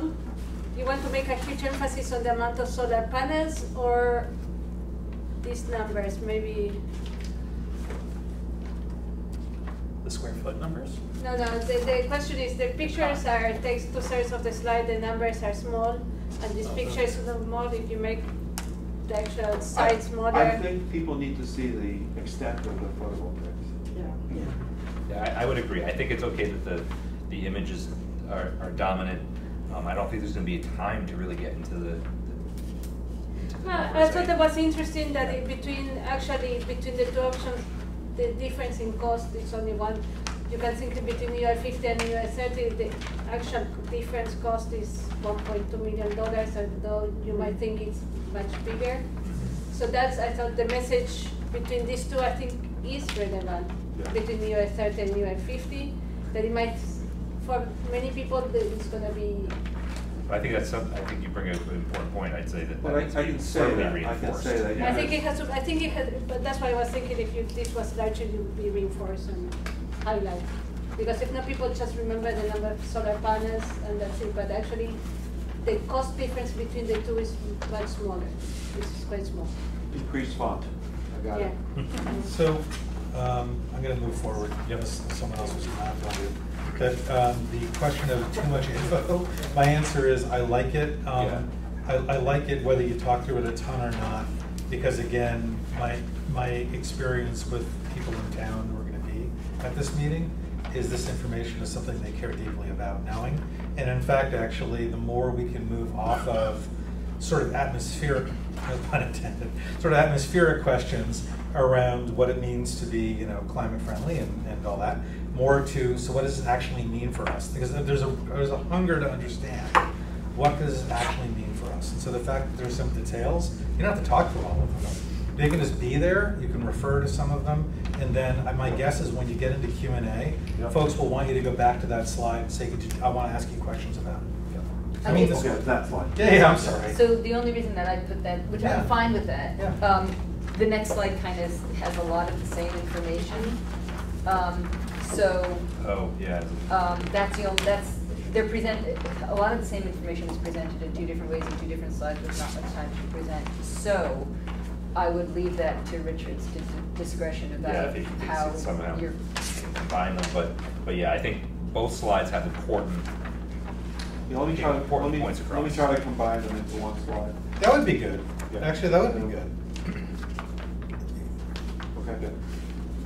Oh, sorry, Rudy. So, Richard, are you going to take off those details? You've talked about stripping the 84 kBTU and we're back to the, are we? What page? We're back on So we're back on the illustrations. So I'm out of order here. Well, I am going to strip them off, yes. Okay. And then, would it be appropriate to make the point that in the presentation that 50 EUI is not necessarily, or that's an open question? I have a feeling it's going to come up in conversation, but yeah, I'll leave it to Richard as to how to kind of work that in, because we're going to talk. He's going to talk to 30 and 50, and give some context to why we as a group were favoring the 30. So, Heather. Just when thinking about combining these two slides, it seems like there's kind of two sets of important information here. One is sort of how we live in these buildings, which is a variable, but also what can be done in a renovation versus new construction.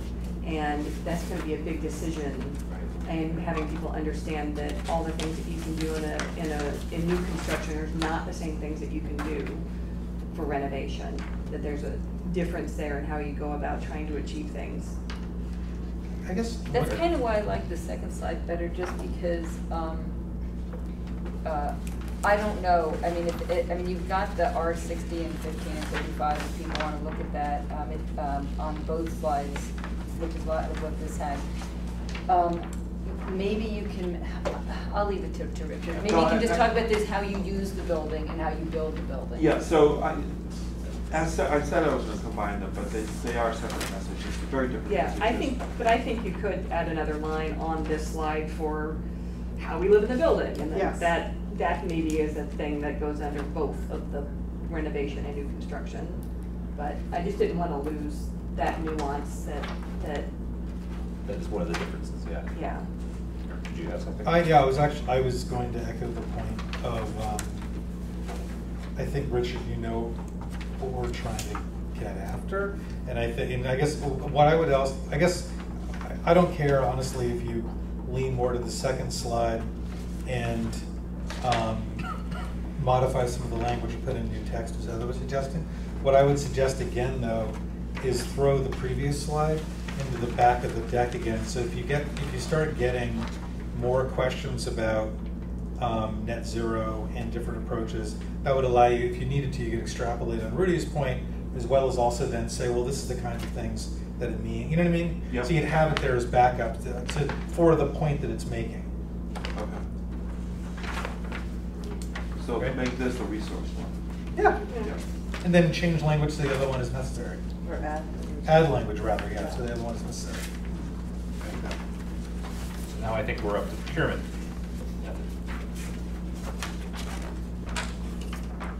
Board. Didn't notice this before.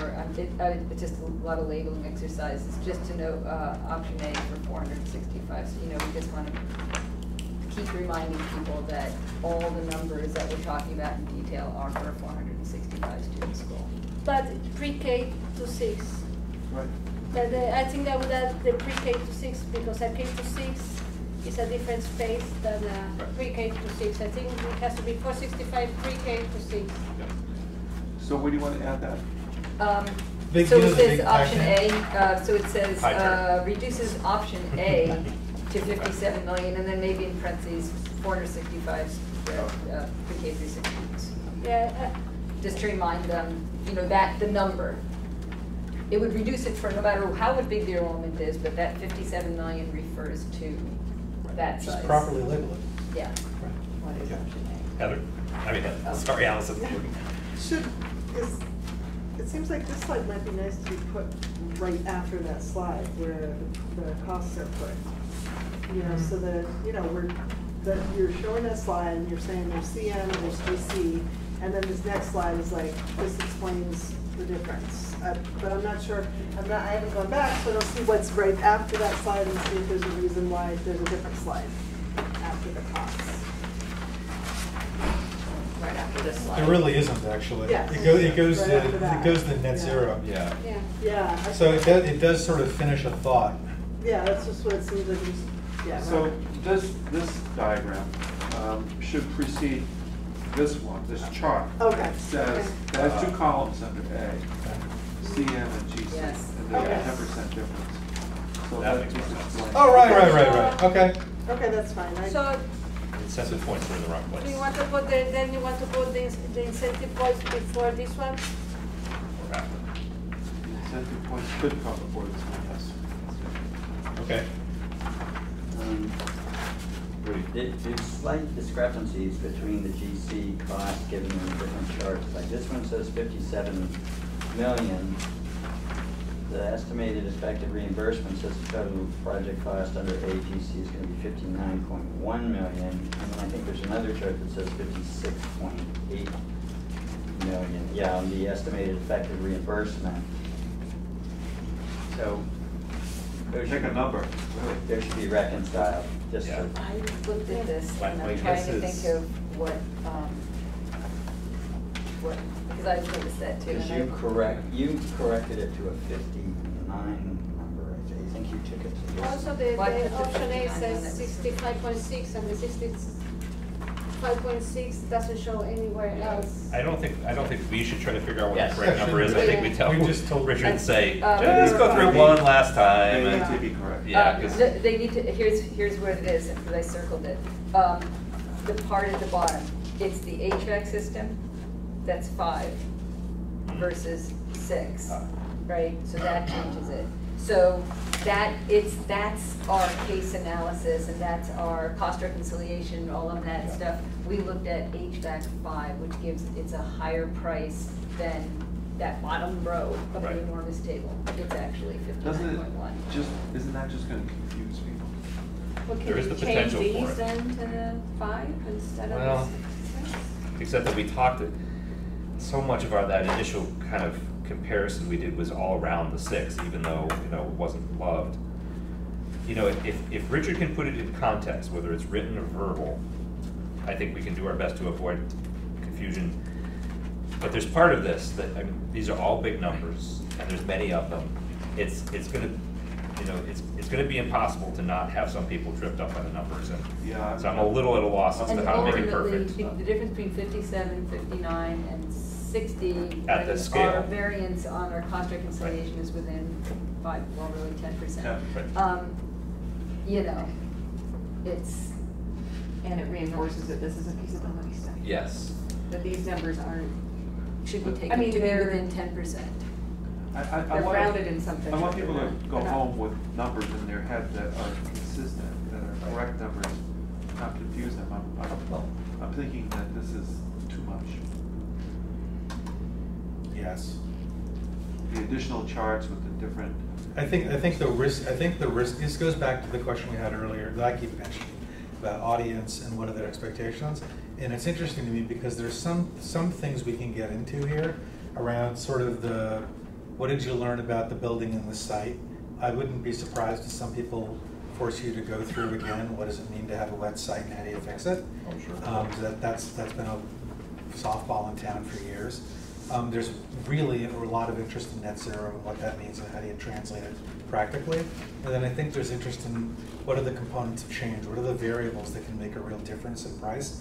But I think what Maria said a moment ago, what Maria and Heather both said a moment ago, that when you get down to parsing numbers that move between 57 and 59, there's two issues. One, the question about whether there's the precision you're getting people into in that public setting is not the point of the presentation and is just going to lose people. Yeah. And then also similarly whether at some point people's heads are going to explode and they're not going to even remember the question they meant to ask because they feel like they're drowning in numbers and spreadsheets. I have the same feeling. I think it's really, I mean, based on the conversations I've heard around town and in committees, I think what you're about to talk about with the cost is important because there are a number of committees in town that this is exactly what they're going to be talking about, capital projects in town and what does it mean, and people asked about what are the reimbursement, what are the incentives for green buildings. So I think you have to do it. Just orient people to the variability. I agree with that. What I meant was, if we're having a discussion about why a number is 57 or 59 million in a feasibility study, we've missed the entire point of the conversation. That's the point I'm making. I'm not saying you can't have a relevant question about it, but I think the issue, it's better to go through the fact that there are variables that can affect the pricing up and down. They exist for a variety of reasons. I mean, you can get into specifics, and then you get into reimbursement and other things we can talk about. Yeah, I agree, and I really need to bring it down to a number that they will remember, and that's the number they're going to remember rather than, and then say that there are variations, but I don't want to confuse you. And there are people in the community who are probably going to be wondering what grade fuel oil we're going to be using. Oh, absolutely, yes. And that's too early to even discuss. Heather? And then everyone, sorry. You know, I don't know where we are with like a press release, but, you know, I think we do sort of owe a one-liner about costs. And that, I don't know if that's picking out the very tippy-top number of any of these things we've seen and the very lowest number, and we say that's the range. But I think in this presentation, we have to like, at some point say, this is the huge range, you know, the tippy-top number we got was this, but, you know, we don't think necessarily that it's a range. And I just think we need to orient people. And then all these following numbers are sort of an analysis of where you can land in there. But I do think we do need a one-liner in here that talks about costs. And I don't know if that, and also then that gets translated into cost to Amherst. Because I think those are the two big headline. That's true, yes. What does it cost and what does it cost us? I have a suggestion. I usually tell my students about significant digits. Like, what's your precision, right? Do we have 55.3? Is it significantly different from 55? Because we know there's uncertainties. I think when you put numbers like 63.1, it's telling them like very certain is 63.1 and not 63 and not 63.2. Right? That's the significant digits. We don't here that we don't put the plus or minus the 5% reconciliation. So if you change these numbers to integers like 63 instead of 63.1, sends a message that the variability is in there. That's the last number that you put is your significant digit and your uncertainty. When I see, for me, if I see 55.3, that's me that I know the numbers within that decimal. And we know that that's not true. So one suggestion I have is, okay, I would say to round up the numbers to the million. So that, because that gives like a sense of the precision that we have. And uncertainty. And the uncertainty I that we agree. have. Because if not, sends the message that we are much better in our uncertainty than what we really are. Yeah, I can round them. I'm okay with the rounding. It's funny, actually, I don't disagree with that. I was actually just looking at you and thinking, did we just create so much more work that that's an unreasonable Yeah. request? Because I think it actually is a reasonable thing to round them off in a way that makes it look more approximate than we counted every screw in the building. If nothing else, I think it's worth saying to you that if that helps you rethink the things I think you're already kind of mulling over in your head Yeah. as a way to because a couple months ago you said I want people to remember a number. I actually tend to agree more with Heather that I want people to actually remember a range. I know it's That's the sort of what I hardest meant, thing in our a business to do, range, but Min-max. yeah. And my other comment was, for example, these two slides, slide 32 and 33, one is the estimated effective reimbursement between UI 50 and US 30. I think it would be a much more solid message if you would combine the two. Like, the reimbursements are the same except in option E, the only number I could find that is different is in the incentive point, one is 6 and the other one is 6.3. I don't know if that's a mistake or that's an error. That's true. All the other numbers on the top part is the same. If you had UI 50, UI 30, top and bottom, and you can compare the numbers in one, I think it has a better message than on one slide I show you 50, and the other ones I show you 30. Oh, by the way, I cannot remember what 50 and 30. And you have them, two others, So which slide do you want to combine? 32 and 33. 32 and 33. Yes, so I have 50 and you have 30, because the top part, I only saw one number that is different that I don't know if it's true or not. No, actually all the numbers are the same except that in UI 30 you don't have option F. All the numbers are the same on the table. I see, so you're just saying, keep this and add Cut- one cut- section, one of them is Label it UI 50, 50, with the other UI one 30. 30. I think that makes a lot Oh, of sense. okay. And that's really true that the reimbursement rates don't change whether we're targeting a more No. intensive No, building? because Because we already the hit the target. MSBA We're already way reimburses below up it. to a certain Yeah, limit. they don't You're get, way they don't past get it. that ambitious. So then you will have the project cost for UI 50, the project cost for UI 30, and the effective reimbursement rates for both of them, and you can compare. You have a summary. What does it mean to go to UI 50 and what does it mean to go to UI 30? Richard, does that make sense? Yeah. So we even want to talk about that here. I mean, this is basically to say that different schemes have different reimbursement rates, but whether our start number is UI 30 or 50.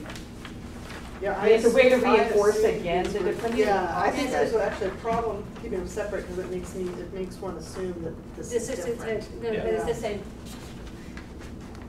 Okay. And then we have 1 minute, Leslie. Or two last slides. Or maybe three. Were we, can you make the grouping of CM and GC to note that those are both A and somehow Yeah, we can do that. highlight We can combine them? them. Yeah, or. It's just to do outline something them. visual, to note that these are both A, and Yeah, this is what you get for exactly. GC versus CM. Yeah, I can outline. That'd be great. Okay, we're getting down here towards the end here. You would think so. One would think. So this was just, in red are just corrections, like option E is, are we on the same slide? Yeah. This one? Yeah, we are. Option E is actually, that's an EUI 50 building. Yeah. And the number is 59.1 for that particular option A. Okay. Which is the same number change that was shown earlier. Hmm? You wrote that same number change earlier. Yeah. It's a lot. Yeah. You Yeah. did, you just, Okay. I don't know. you made the I'm same lost. correction in two places. Okay. Okay. And I just thought that we needed something to talk about the fact that we spent the summer doing cost reconciliation. Do we need a slide for that, or should Sorry, we just sorry, talk I about it? Or just talk about it, I would yeah. just say talk about it. It was mostly Fogarty and Mayakoda Yeah. talking to each other, but. And but us I mere think mere this mortals is- trying to follow along. Yeah, I think It just is the other addressed- point. It is addressed in the report. Yeah, I think maybe just to have this, maybe even just for something visual, you know, that little summary, what do we call it, the balance, not the balance sheet, the, you know what? Yeah, I do know what you mean. I'm not sure if I want to surface that in the PowerPoint. I almost would say maybe just be prepared to talk about the fact This that. chart. Yeah. Yeah, Uh, Yeah, I'd be prepared to talk about it, but Yeah. I don't think there's a lot of virtue in showing that. I honestly think that Just more for the people, I mean, numbers. if somebody wants to ask a question about it, great, but I would be absolutely astonished if anyone said, I'm really upset you didn't talk about the dynamics or, you know, components of the cost reconciliation process you did at the end of the report. well, I think people just need to know that we Did- did cost reconciliation. No, I know, but and you that- can and say- that you we can got say it that. within 10%. Yeah, but you can say that without putting a slide up. Yeah, I will say. I mean, I'm even saying you should say that, but, Yeah. right. Okay. Now we're on the last slide. We are until we aren't. Yep.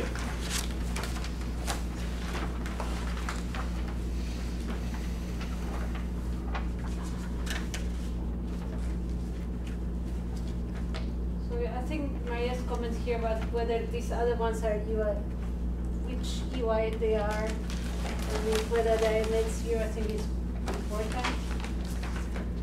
Yeah. I And mean, whether they are pre-Ks and at which grade span they are, because also it's different, You're talking about this one? yes. So you want me to indicate what? Well, because you're comparing cost per square foot, right? Yeah. And then, one, we don't know if these other ones are net zero, UI 50 or 30. Maybe that's too much information to gather before Wednesday. Yeah, I won't be able to find out. Okay, so if you don't have. but I think, well, it's fair to say, if none of these are net zero buildings. They're not. So that's Right. it, but that would be, maybe putting them in another color, not net zero hours. I think, I mean, the point here is to, your eyes are drawn to the yellow, and the point is we're benchmarking. We want to see, Yeah. how did we do in construction cost per square foot compared to comparable buildings? And the answer is pretty good, but Yeah. when you want to, if you want to say like, well, why is it a little bit higher, even corrected for escalation? It's because it's net zero, right? You know, Right. you get Yeah. more for that.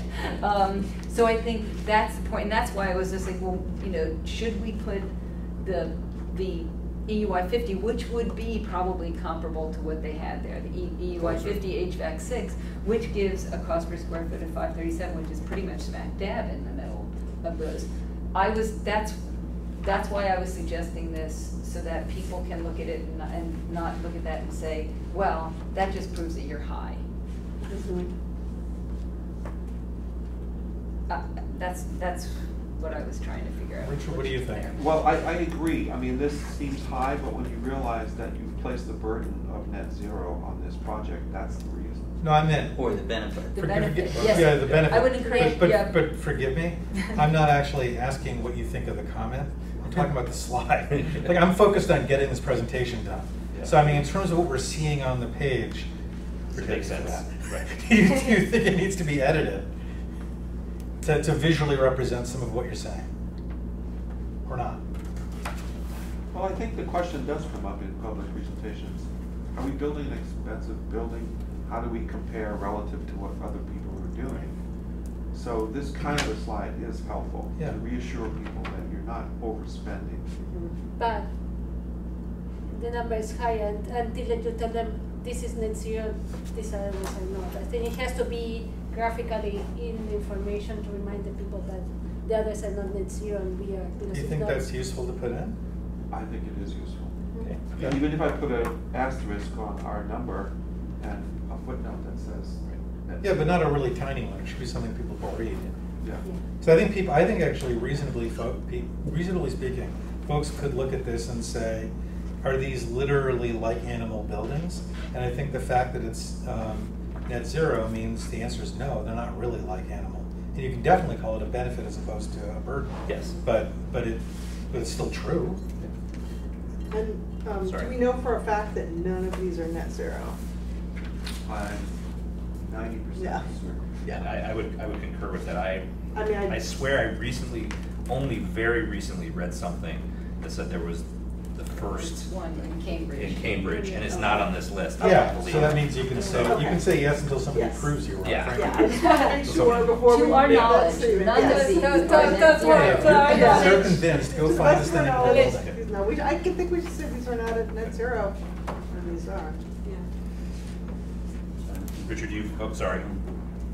I know we're trying to get out of here, but we say at the beginning that the two questions we were addressing is the site buildable and what are the options? And I feel like the question of the buildability of the site gets scant mention. Are you gonna talk about that when you put the floodplain slide up, and the fact that, you know, the various things that you presented in the public meeting a few months ago, I thought were very good, that, look, there's a high water table, there's this and that, but these are all addressable by engineering methods, and the site is in fact buildable. Yeah. Yeah, I need to remind people of that previous question, and that I will be reminded of that when I have the floodplain map, and I will say that the site is not a swamp, which is what some people are calling it. And we're not in the floodplain, right? Not in the floodplain. Rena? My suggestion, bring the previous presentation at the back, because you might have information there that might ask you. Well, I can't bring it as is, because it's probably got wrong figures in it, so Yeah. I'll have to Yeah. weed through it very No, carefully. wait, sorry, but some, at least, all this other information that you did on the previous presentation, Yeah. and some people might not have been there, so to have it at hand, because they might be.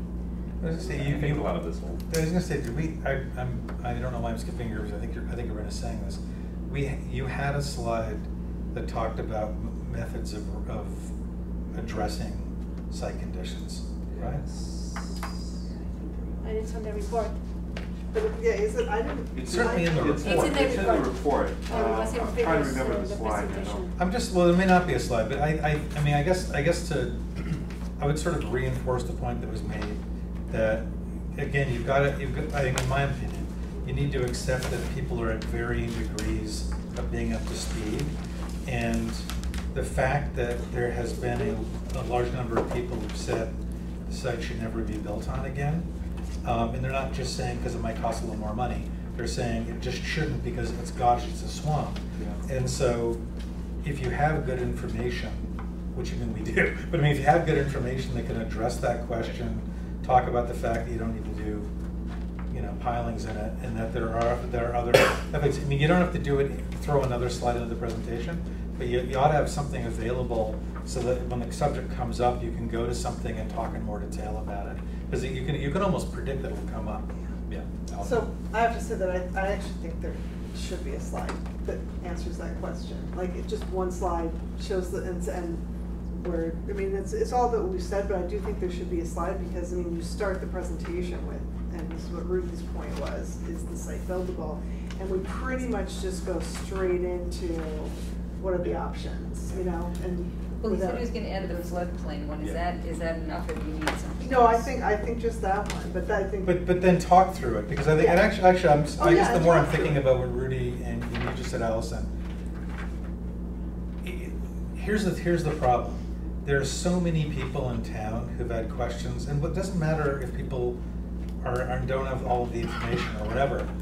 The reality is, if you jump, and you saw a little bit of this in one of the community presentations where you got a bunch of questions about the site afterwards when we were getting into questions, is it gives people the mistaken impression that if you go straight to yes, it's buildable, let's talk about the options. Yeah. It gives the impression you're being glib about the question of whether the site's buildable, which you're not trying to be.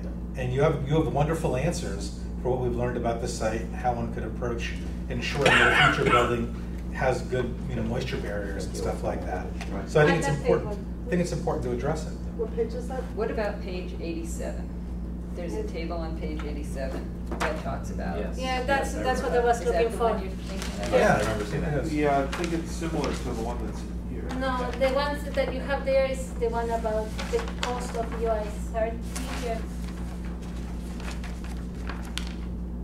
It's not on the presentation. One thing I hear about is the mold issue, and I think, Yeah. which isn't quite addressed in there, that you may be dealing with compensation because of no subsidized installation. Well, that was something that definitely came up in one of our two events, and I think I agree with Eric. I think these comments are going to come up, and that as long as Rich is ready to tackle them as questions, because we're never going to be able to get every slide in this thing, and I think this is, after tonight, a pretty good place to be. Yeah. We've unfortunately given you a little bit of work. But I think you should go back and think about the question.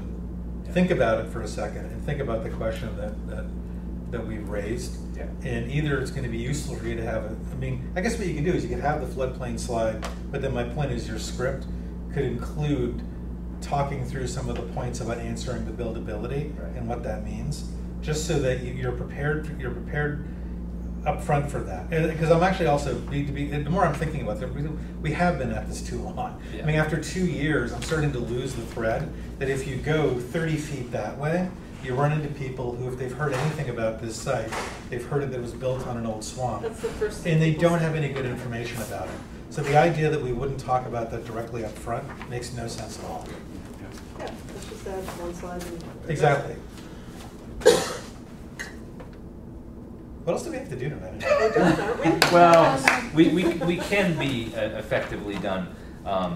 I just want to make sure everyone's done here on this topic. I didn't mean it Well, that way. just- Yeah, no, is there a good place to put that one-liner about, here's the tippy top, here's the bottom, price range, Oh, yeah, this is the yeah. cost of Amherst? I don't want to have it on the first slide, like, because, so be thoughtful about where you. So I'm wondering, so we have a slide very early on that says, is the site buildable? If so, how?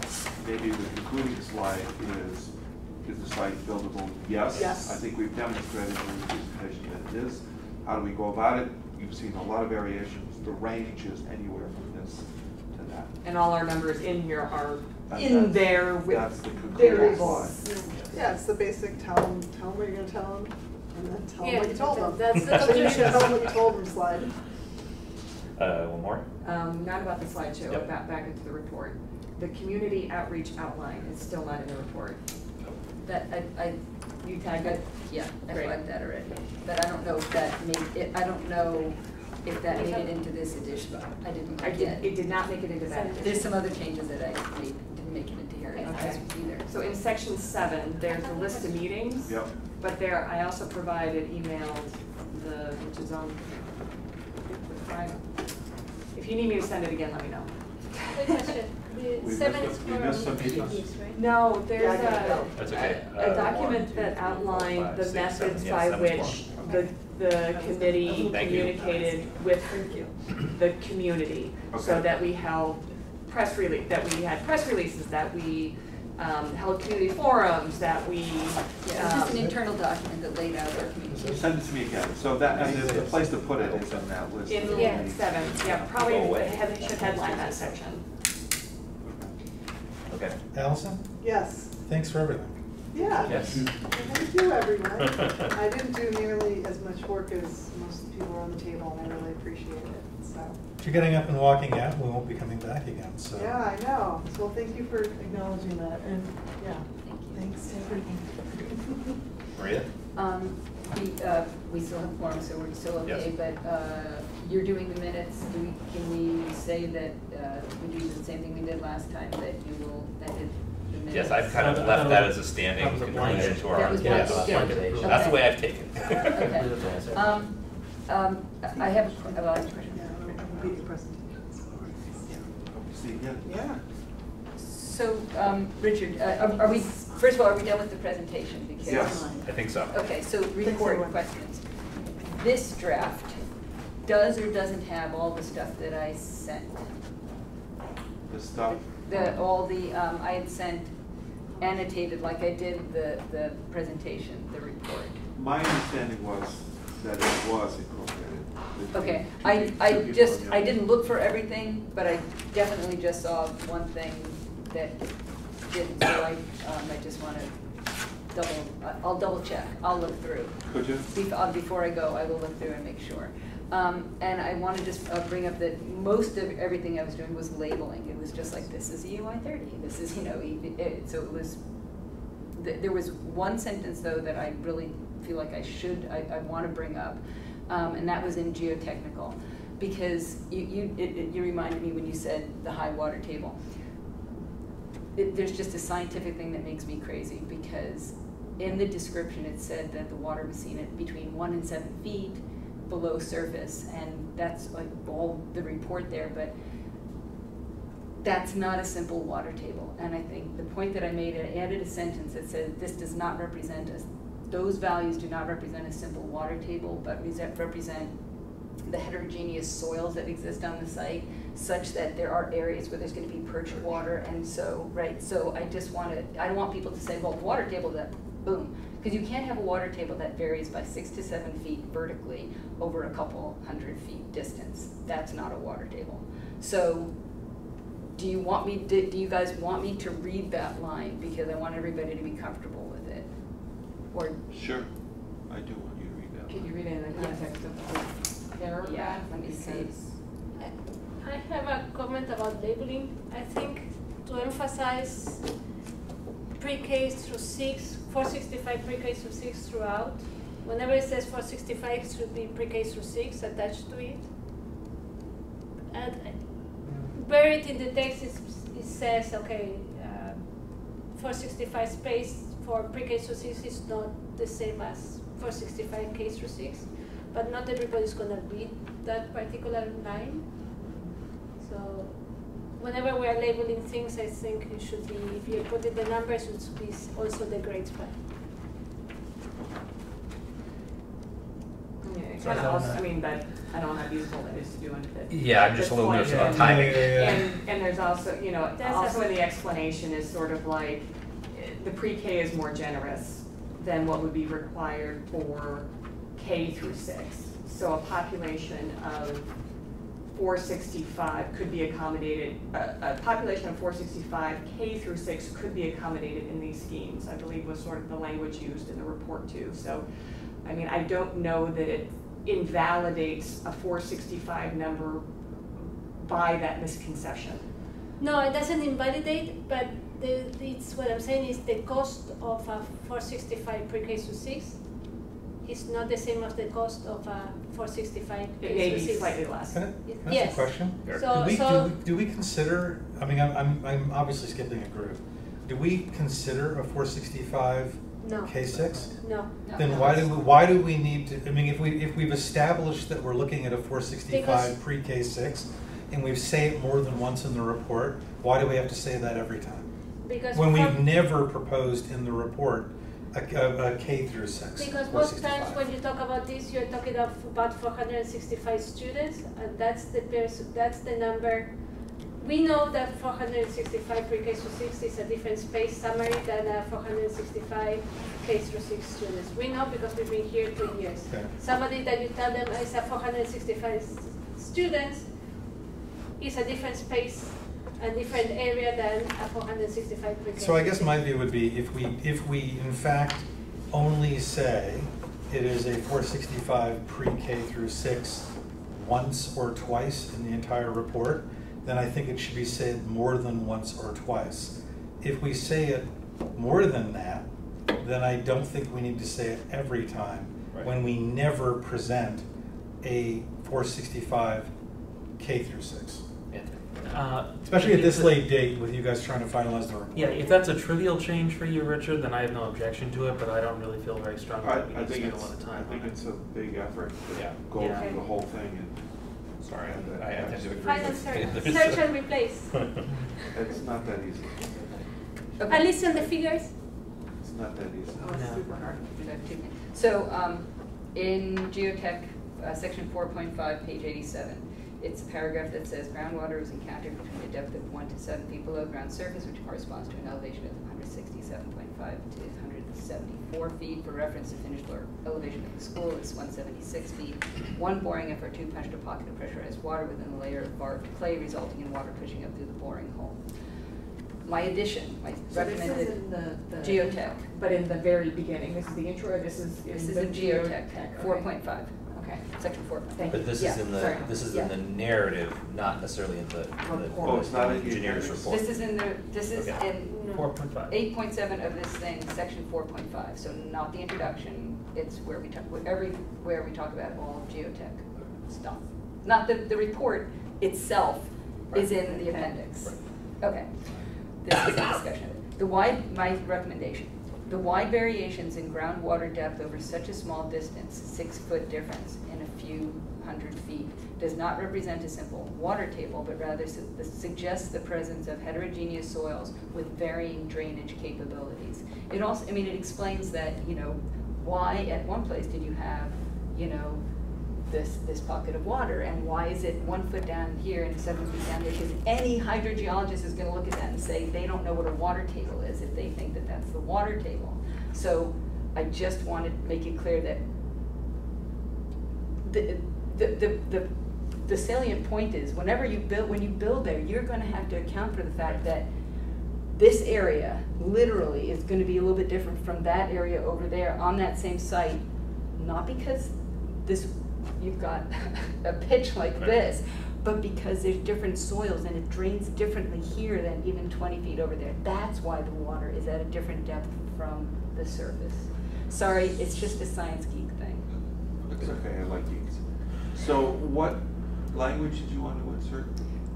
The wide variations in groundwater depth over such a small distance, 6-foot difference, I guess you could say in height and a few hundred feet distance, does not represent a simple water table, but rather suggests the presence of heterogeneous soils with varying drainage capabilities.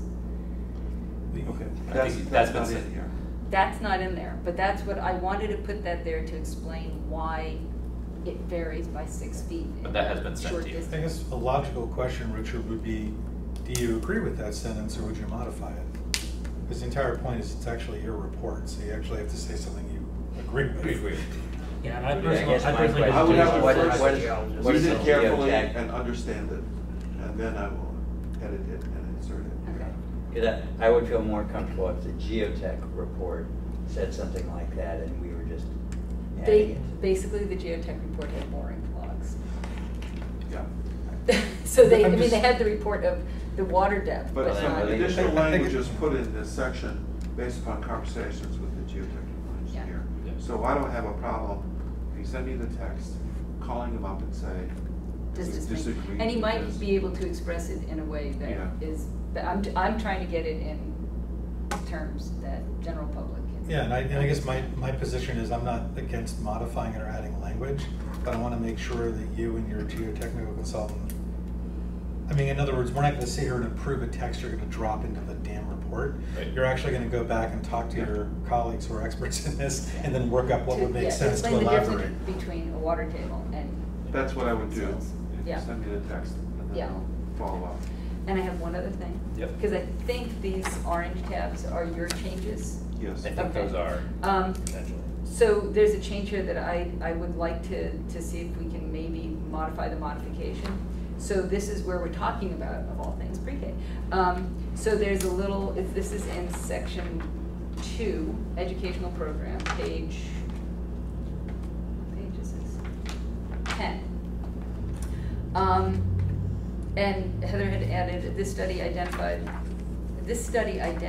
the space needs of a typical pre-K program and did not meet with district staff to determine the feasibility of expanding Amherst preschool program to 2 locations or to determine the specific need of Amherst program that services both children with special education needs and general education needs in integrated settings.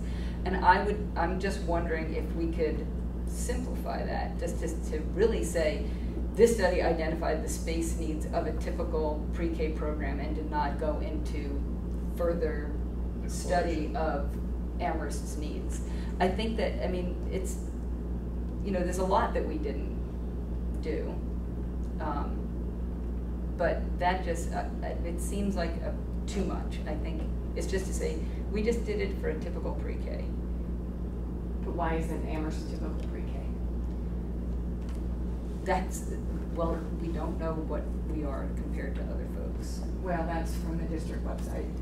Okay, but I don't know, but we don't know how if Amherst is different in pre-K needs from other programs. It's just something that we didn't tackle, right? We just said, we want to look at what it would do to have pre-K, let's say 15, the recommendations were 15 per class, right?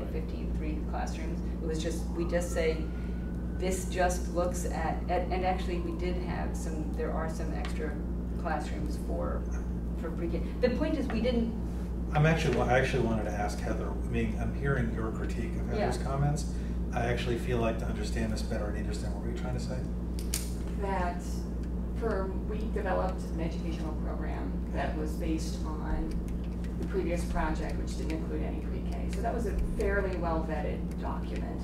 But when it comes to pre-K, and so I think your summary of saying that the educational program that was developed, that this committee really didn't do that level of investigation that was done for the K through 6. And that the pre-K, that level of scrutiny wasn't provided.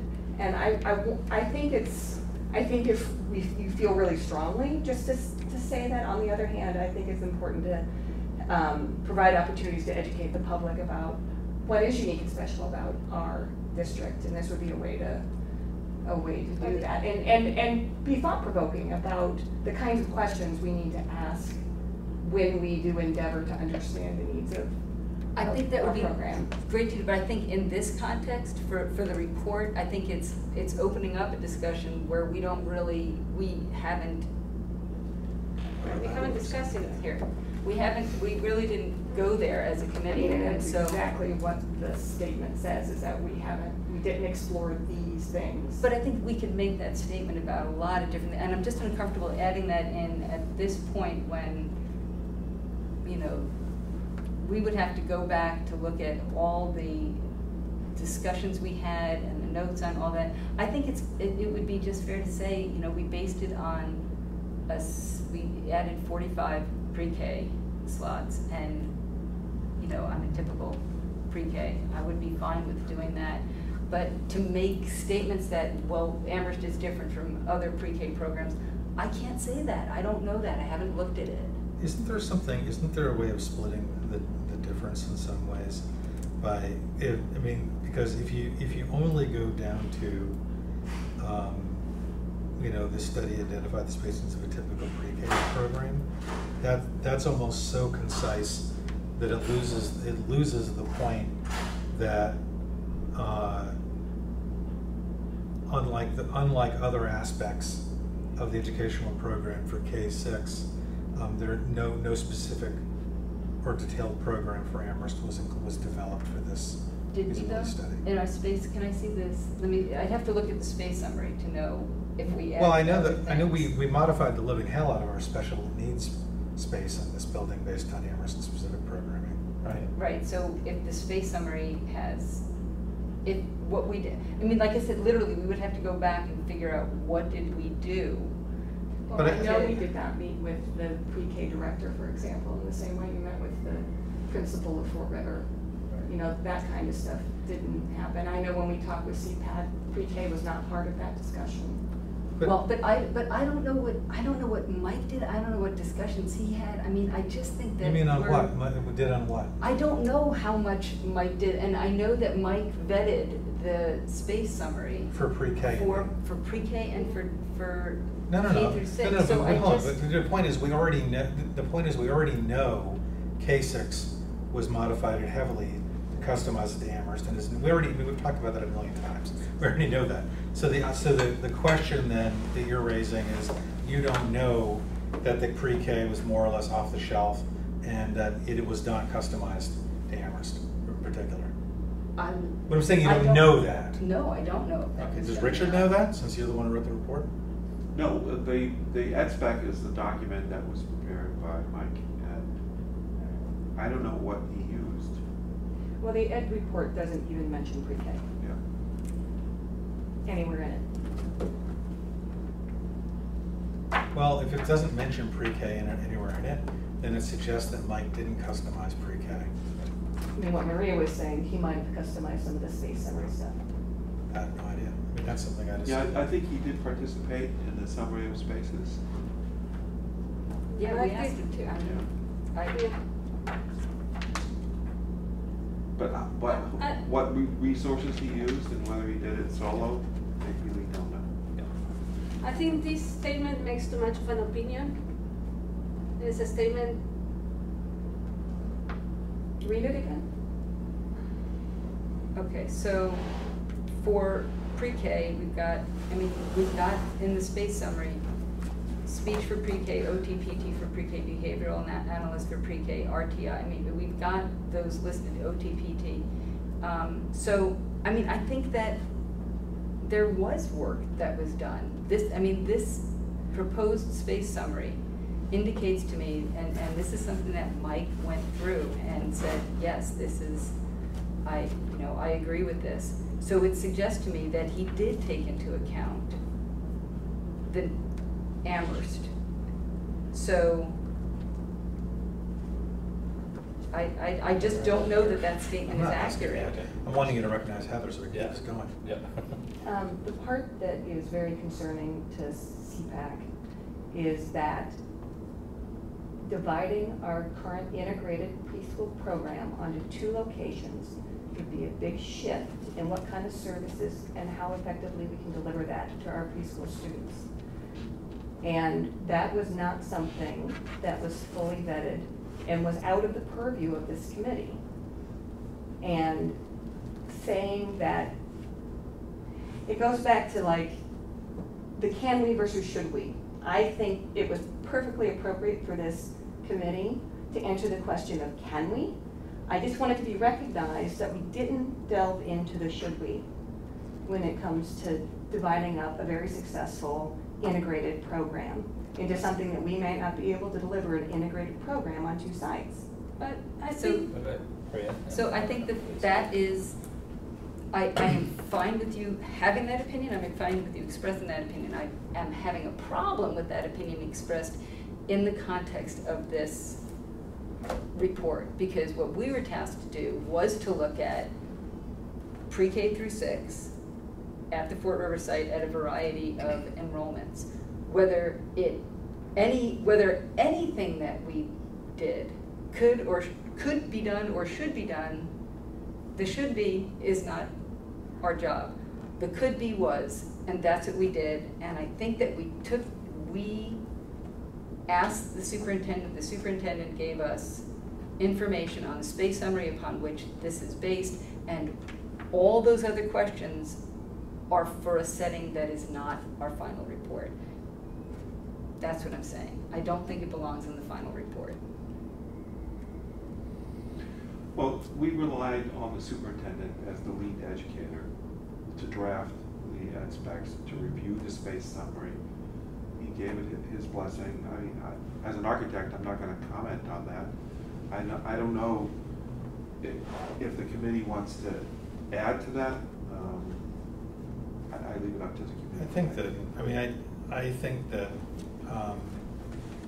I don't actually know why I think there could have been even a footnote in there.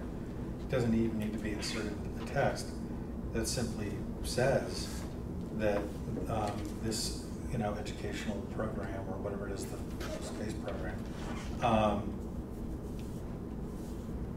creates options or scenarios for pre-K, but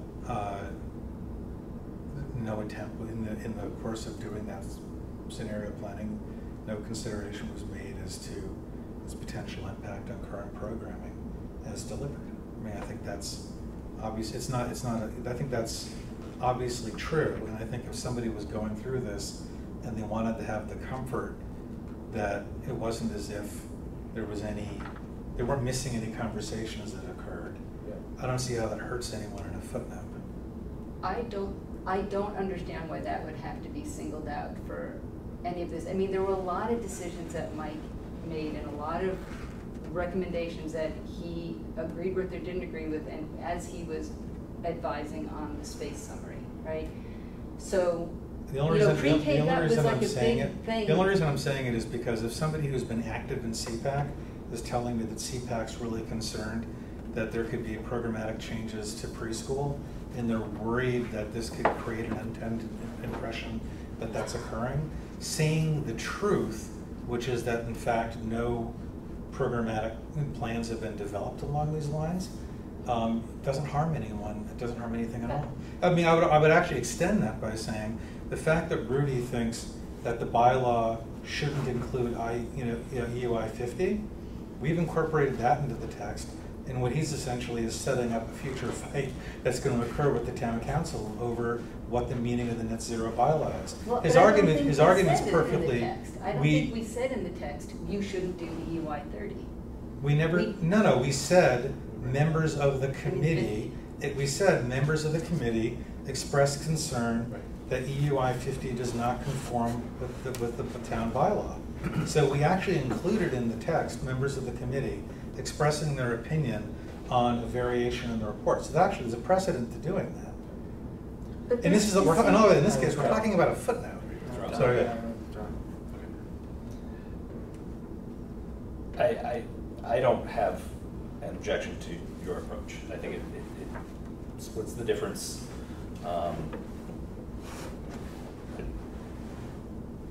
That's just my opinion. So you can paint different scenarios in the ed program for another project. And I'm not sure what the next project might be. It might be a pre-K through 5 project, for example, if 6th grade goes elsewhere. That changes a lot of things. So by the same token, if the school committee chooses to handle a pre-K program and special ed in a different way, that changes the program and the square footage. Right. The program and the square footage was some understanding of what you want. We're not the educators. You need to tell us what the educators, as the educators, not you around the table, but what the educators want. That's been defined. Heather is saying that this spec didn't fully address some concerns, probably didn't address a number of concerns. I'm looking to the committee on how to respond. I mean, I don't feel strongly about this. I think it's an opportunity to educate the public about some of the considerations that we need to be thinking about as we move this project forward. And letting the public know that what we have and what we value and what makes a lot of our preschool programming successful and unique is that it is an integrated preschool program, and it is the only game in town, and it is the only game around. You know, and I think it's worth mentioning that we do have an integrated program, and so I don't know. You know, maybe the district currently has maybe it starts out, the district currently has a program that services both children with special education needs and general education needs in integrated settings at Crawford Farm School. And this study looked at including early program at Fort River that would serve, but we don't, 45 full-time equivalent students. I mean, maybe that's what we need to do. I think that's what we need. Because we don't talk about the fact that our pre-K program is integrated or special needs anywhere. I mean, we have some of the space summary stuff, but we don't extrapolate about our pre-K in the same way we do in the education program. I mean, I think the program, clearly the space summary indicates that this is an integrated program. It has gen ed and special ed. No, but it's not integrated. Having a speech therapy classroom does not. I know it's not good sharing, and I'm falling down on my duty here. We're also running Way past. I apologize for this question because I'm out of the loop a bit. The district is not actually considering any pre-K programming changes based on anything we're doing here, right? No. Right. Like, in fact, at one point the schools forgot that we were even including pre-K, and then there was a big blow up. Yeah, so we had a months ago because disagreement about it about a year ago. Yes. So I can understand that this might raise an eyebrow, but how can we reassure people that we're not nothing we're doing is going to affect the pre-K, actual pre-K program. I strongly suggest, would, never mind. I mean, forgive me for saying this, but the likelihood that somebody even reads any of these paragraphs is surpassingly low. I would ask at this juncture Which doesn't that feel good we to maybe say. just set this aside as much. I realize there's importance Well, here. can we just take a vote? You know, that's one way to do it. I mean, we've got a difference of opinion, we Yep. don't have to discuss it forever. Can I We've make got- an edit suggestion along your lines? Because you said you would be comfortable, says that district current has an integrated early education program at Crocker Farm School. We looked into a classic, if you want, or a pre-K. That's what we did. But Yeah. because we also didn't do a lot of things. But this is what in the report, that's what it is. Is that reasonable? Yeah, I think if we, You mentioned that the other one is I- integrated, and this is what we did. I think we do need to allay fears that there was,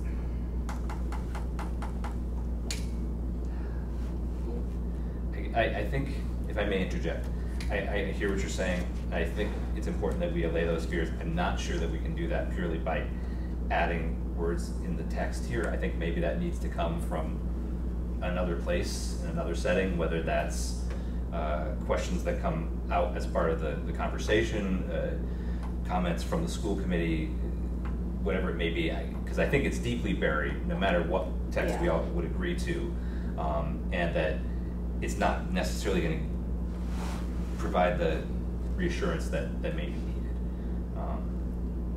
I don't know. I think I don't mind adding the words integrated. I would be in supportive of that, but at this point, I think we should probably not try to rewrite the text in depth and try to resolve the issue other ways outside of the report. May we move on? I don't know what to do with the text. Maybe I it should be. think what we're gonna do is, the only addition to the text would be to more fully describe the district currently has an early childhood education program that services both children with special needs and the general education needs in integrated settings at the Crocker Farm School. Okay. Further explain what is art, and then don't add any of the rest of, Okay. assuming that the public understands that with the other things, we're talking about what can be and not should be done. That the specific differences of splitting a program, that splitting our specific program, we did not look at the feasibility of that, just like we didn't look at the feasibility of continuing to have 3 elementary schools in our district. A lot of things. So just, forgive me, if we want to make a change, focus back just on what you want the addition to be. The only addition to the current text as proposed is to further describe the program at Crocker Farm School to include that program services both children with special needs and general education needs in an integrated setting. So it would not go in. So I'm just saying that's the edit. That's the edit. Okay. How do people feel about the ad? Just have a raise of hands on it.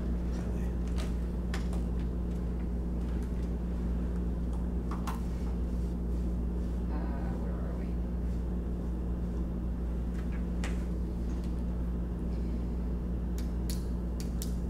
Sure. All Let's in just do favor? a vote. Yeah, just for Did you In clarity. get that? favor of that.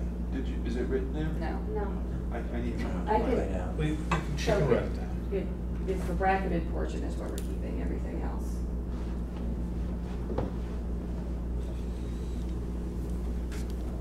I'll keep this.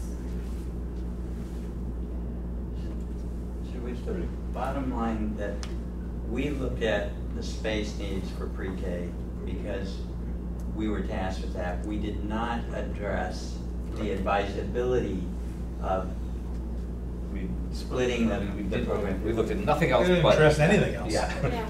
But the point is, hold on, let's focus. The point is, that's the suggested edit. Yep. Okay. You were asking for a vote. All Yes. those in favor of that edit, please raise, or will support the edit. Please raise your hand in supporting the edit. Okay, Carries? it carries. Okay, then we're done with this.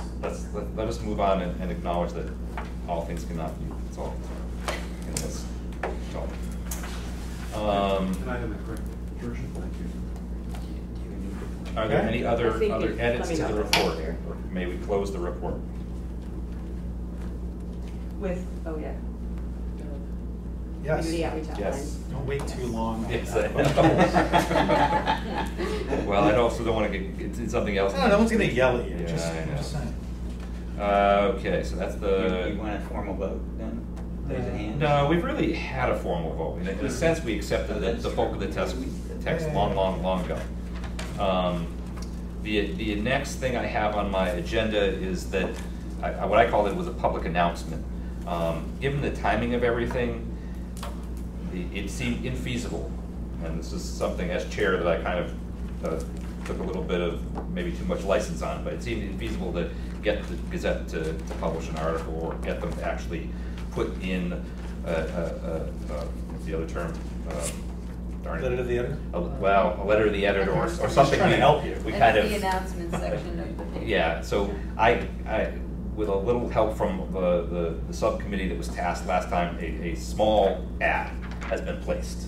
I used my own personal money to do this, mostly because I wasn't sure that we'd have time to get reimbursed. You should be But, You reimbursed. can't do that. or at least to get in line in time to get something in the paper for this Friday, I gave my credit card. So, but I will read it as follows. It is, it is not a press release. It is not deep, but I think it sends people to the right places to get deeper information. And it reads as follows: Fort River School Building Committee will present its final report to the Amherst School Committee and the Amherst Town Council on September 17th, 2019 at 6 p.m. in the town room at Amherst Town Hall. Please join the designers, DSKP, as they provide information on a variety of options explored for multiple enrollments, using a range of new construction versus addition and renovation, and various approaches to sustainable building. Cost information and strategies for complying with the Town of Amherst's net zero bylaw will also be discussed. Full report will be available at, and I'm not going to read the link, and at the Jones Library after September 17th. So it gets something out there. It's not, it's not a fancy way to end it as a public comment, but it felt like a decent compromise, and I will take my punishment if folks don't like it. But It's already submitted, right? it is submitted. I cannot have them publish Okay, it. then that but- means we don't have to debate this right now. No. It's Would it be Unless appropriate folks don't for a want it to motion go reimburse out. the chairman for the expenditure on the ad? Second. Is that okay to do? That is an excellent question that I'm gonna have to run by the comptroller. Right. Okay, I got an idea. Why don't we vote that if it's legal to reimburse them, we do so? That we so do. And if it's Yeah. not, don't Second. do anything illegal. Yeah. Right. It may be simple. I probably didn't need I to don't know say what that that. motion is. Probably didn't need to say that, but I thought I would just. I will talk to Miss Aldrich, and Yep. it may be simpler to ask the Gazette to add this to our invoice, but I'll ask her about all approaches. I'm sure I could get them to redirect it. I just was So the worried about motion losing is- the motion has time. been moved and seconded. All in favor? Okay. Thanks. That was the last real thing I have on the agenda. So I'm more than willing to entertain an adjournment. Move to adjourn. All in favor? Oh, sorry, second. Second. All in favor? Off we go. Okay.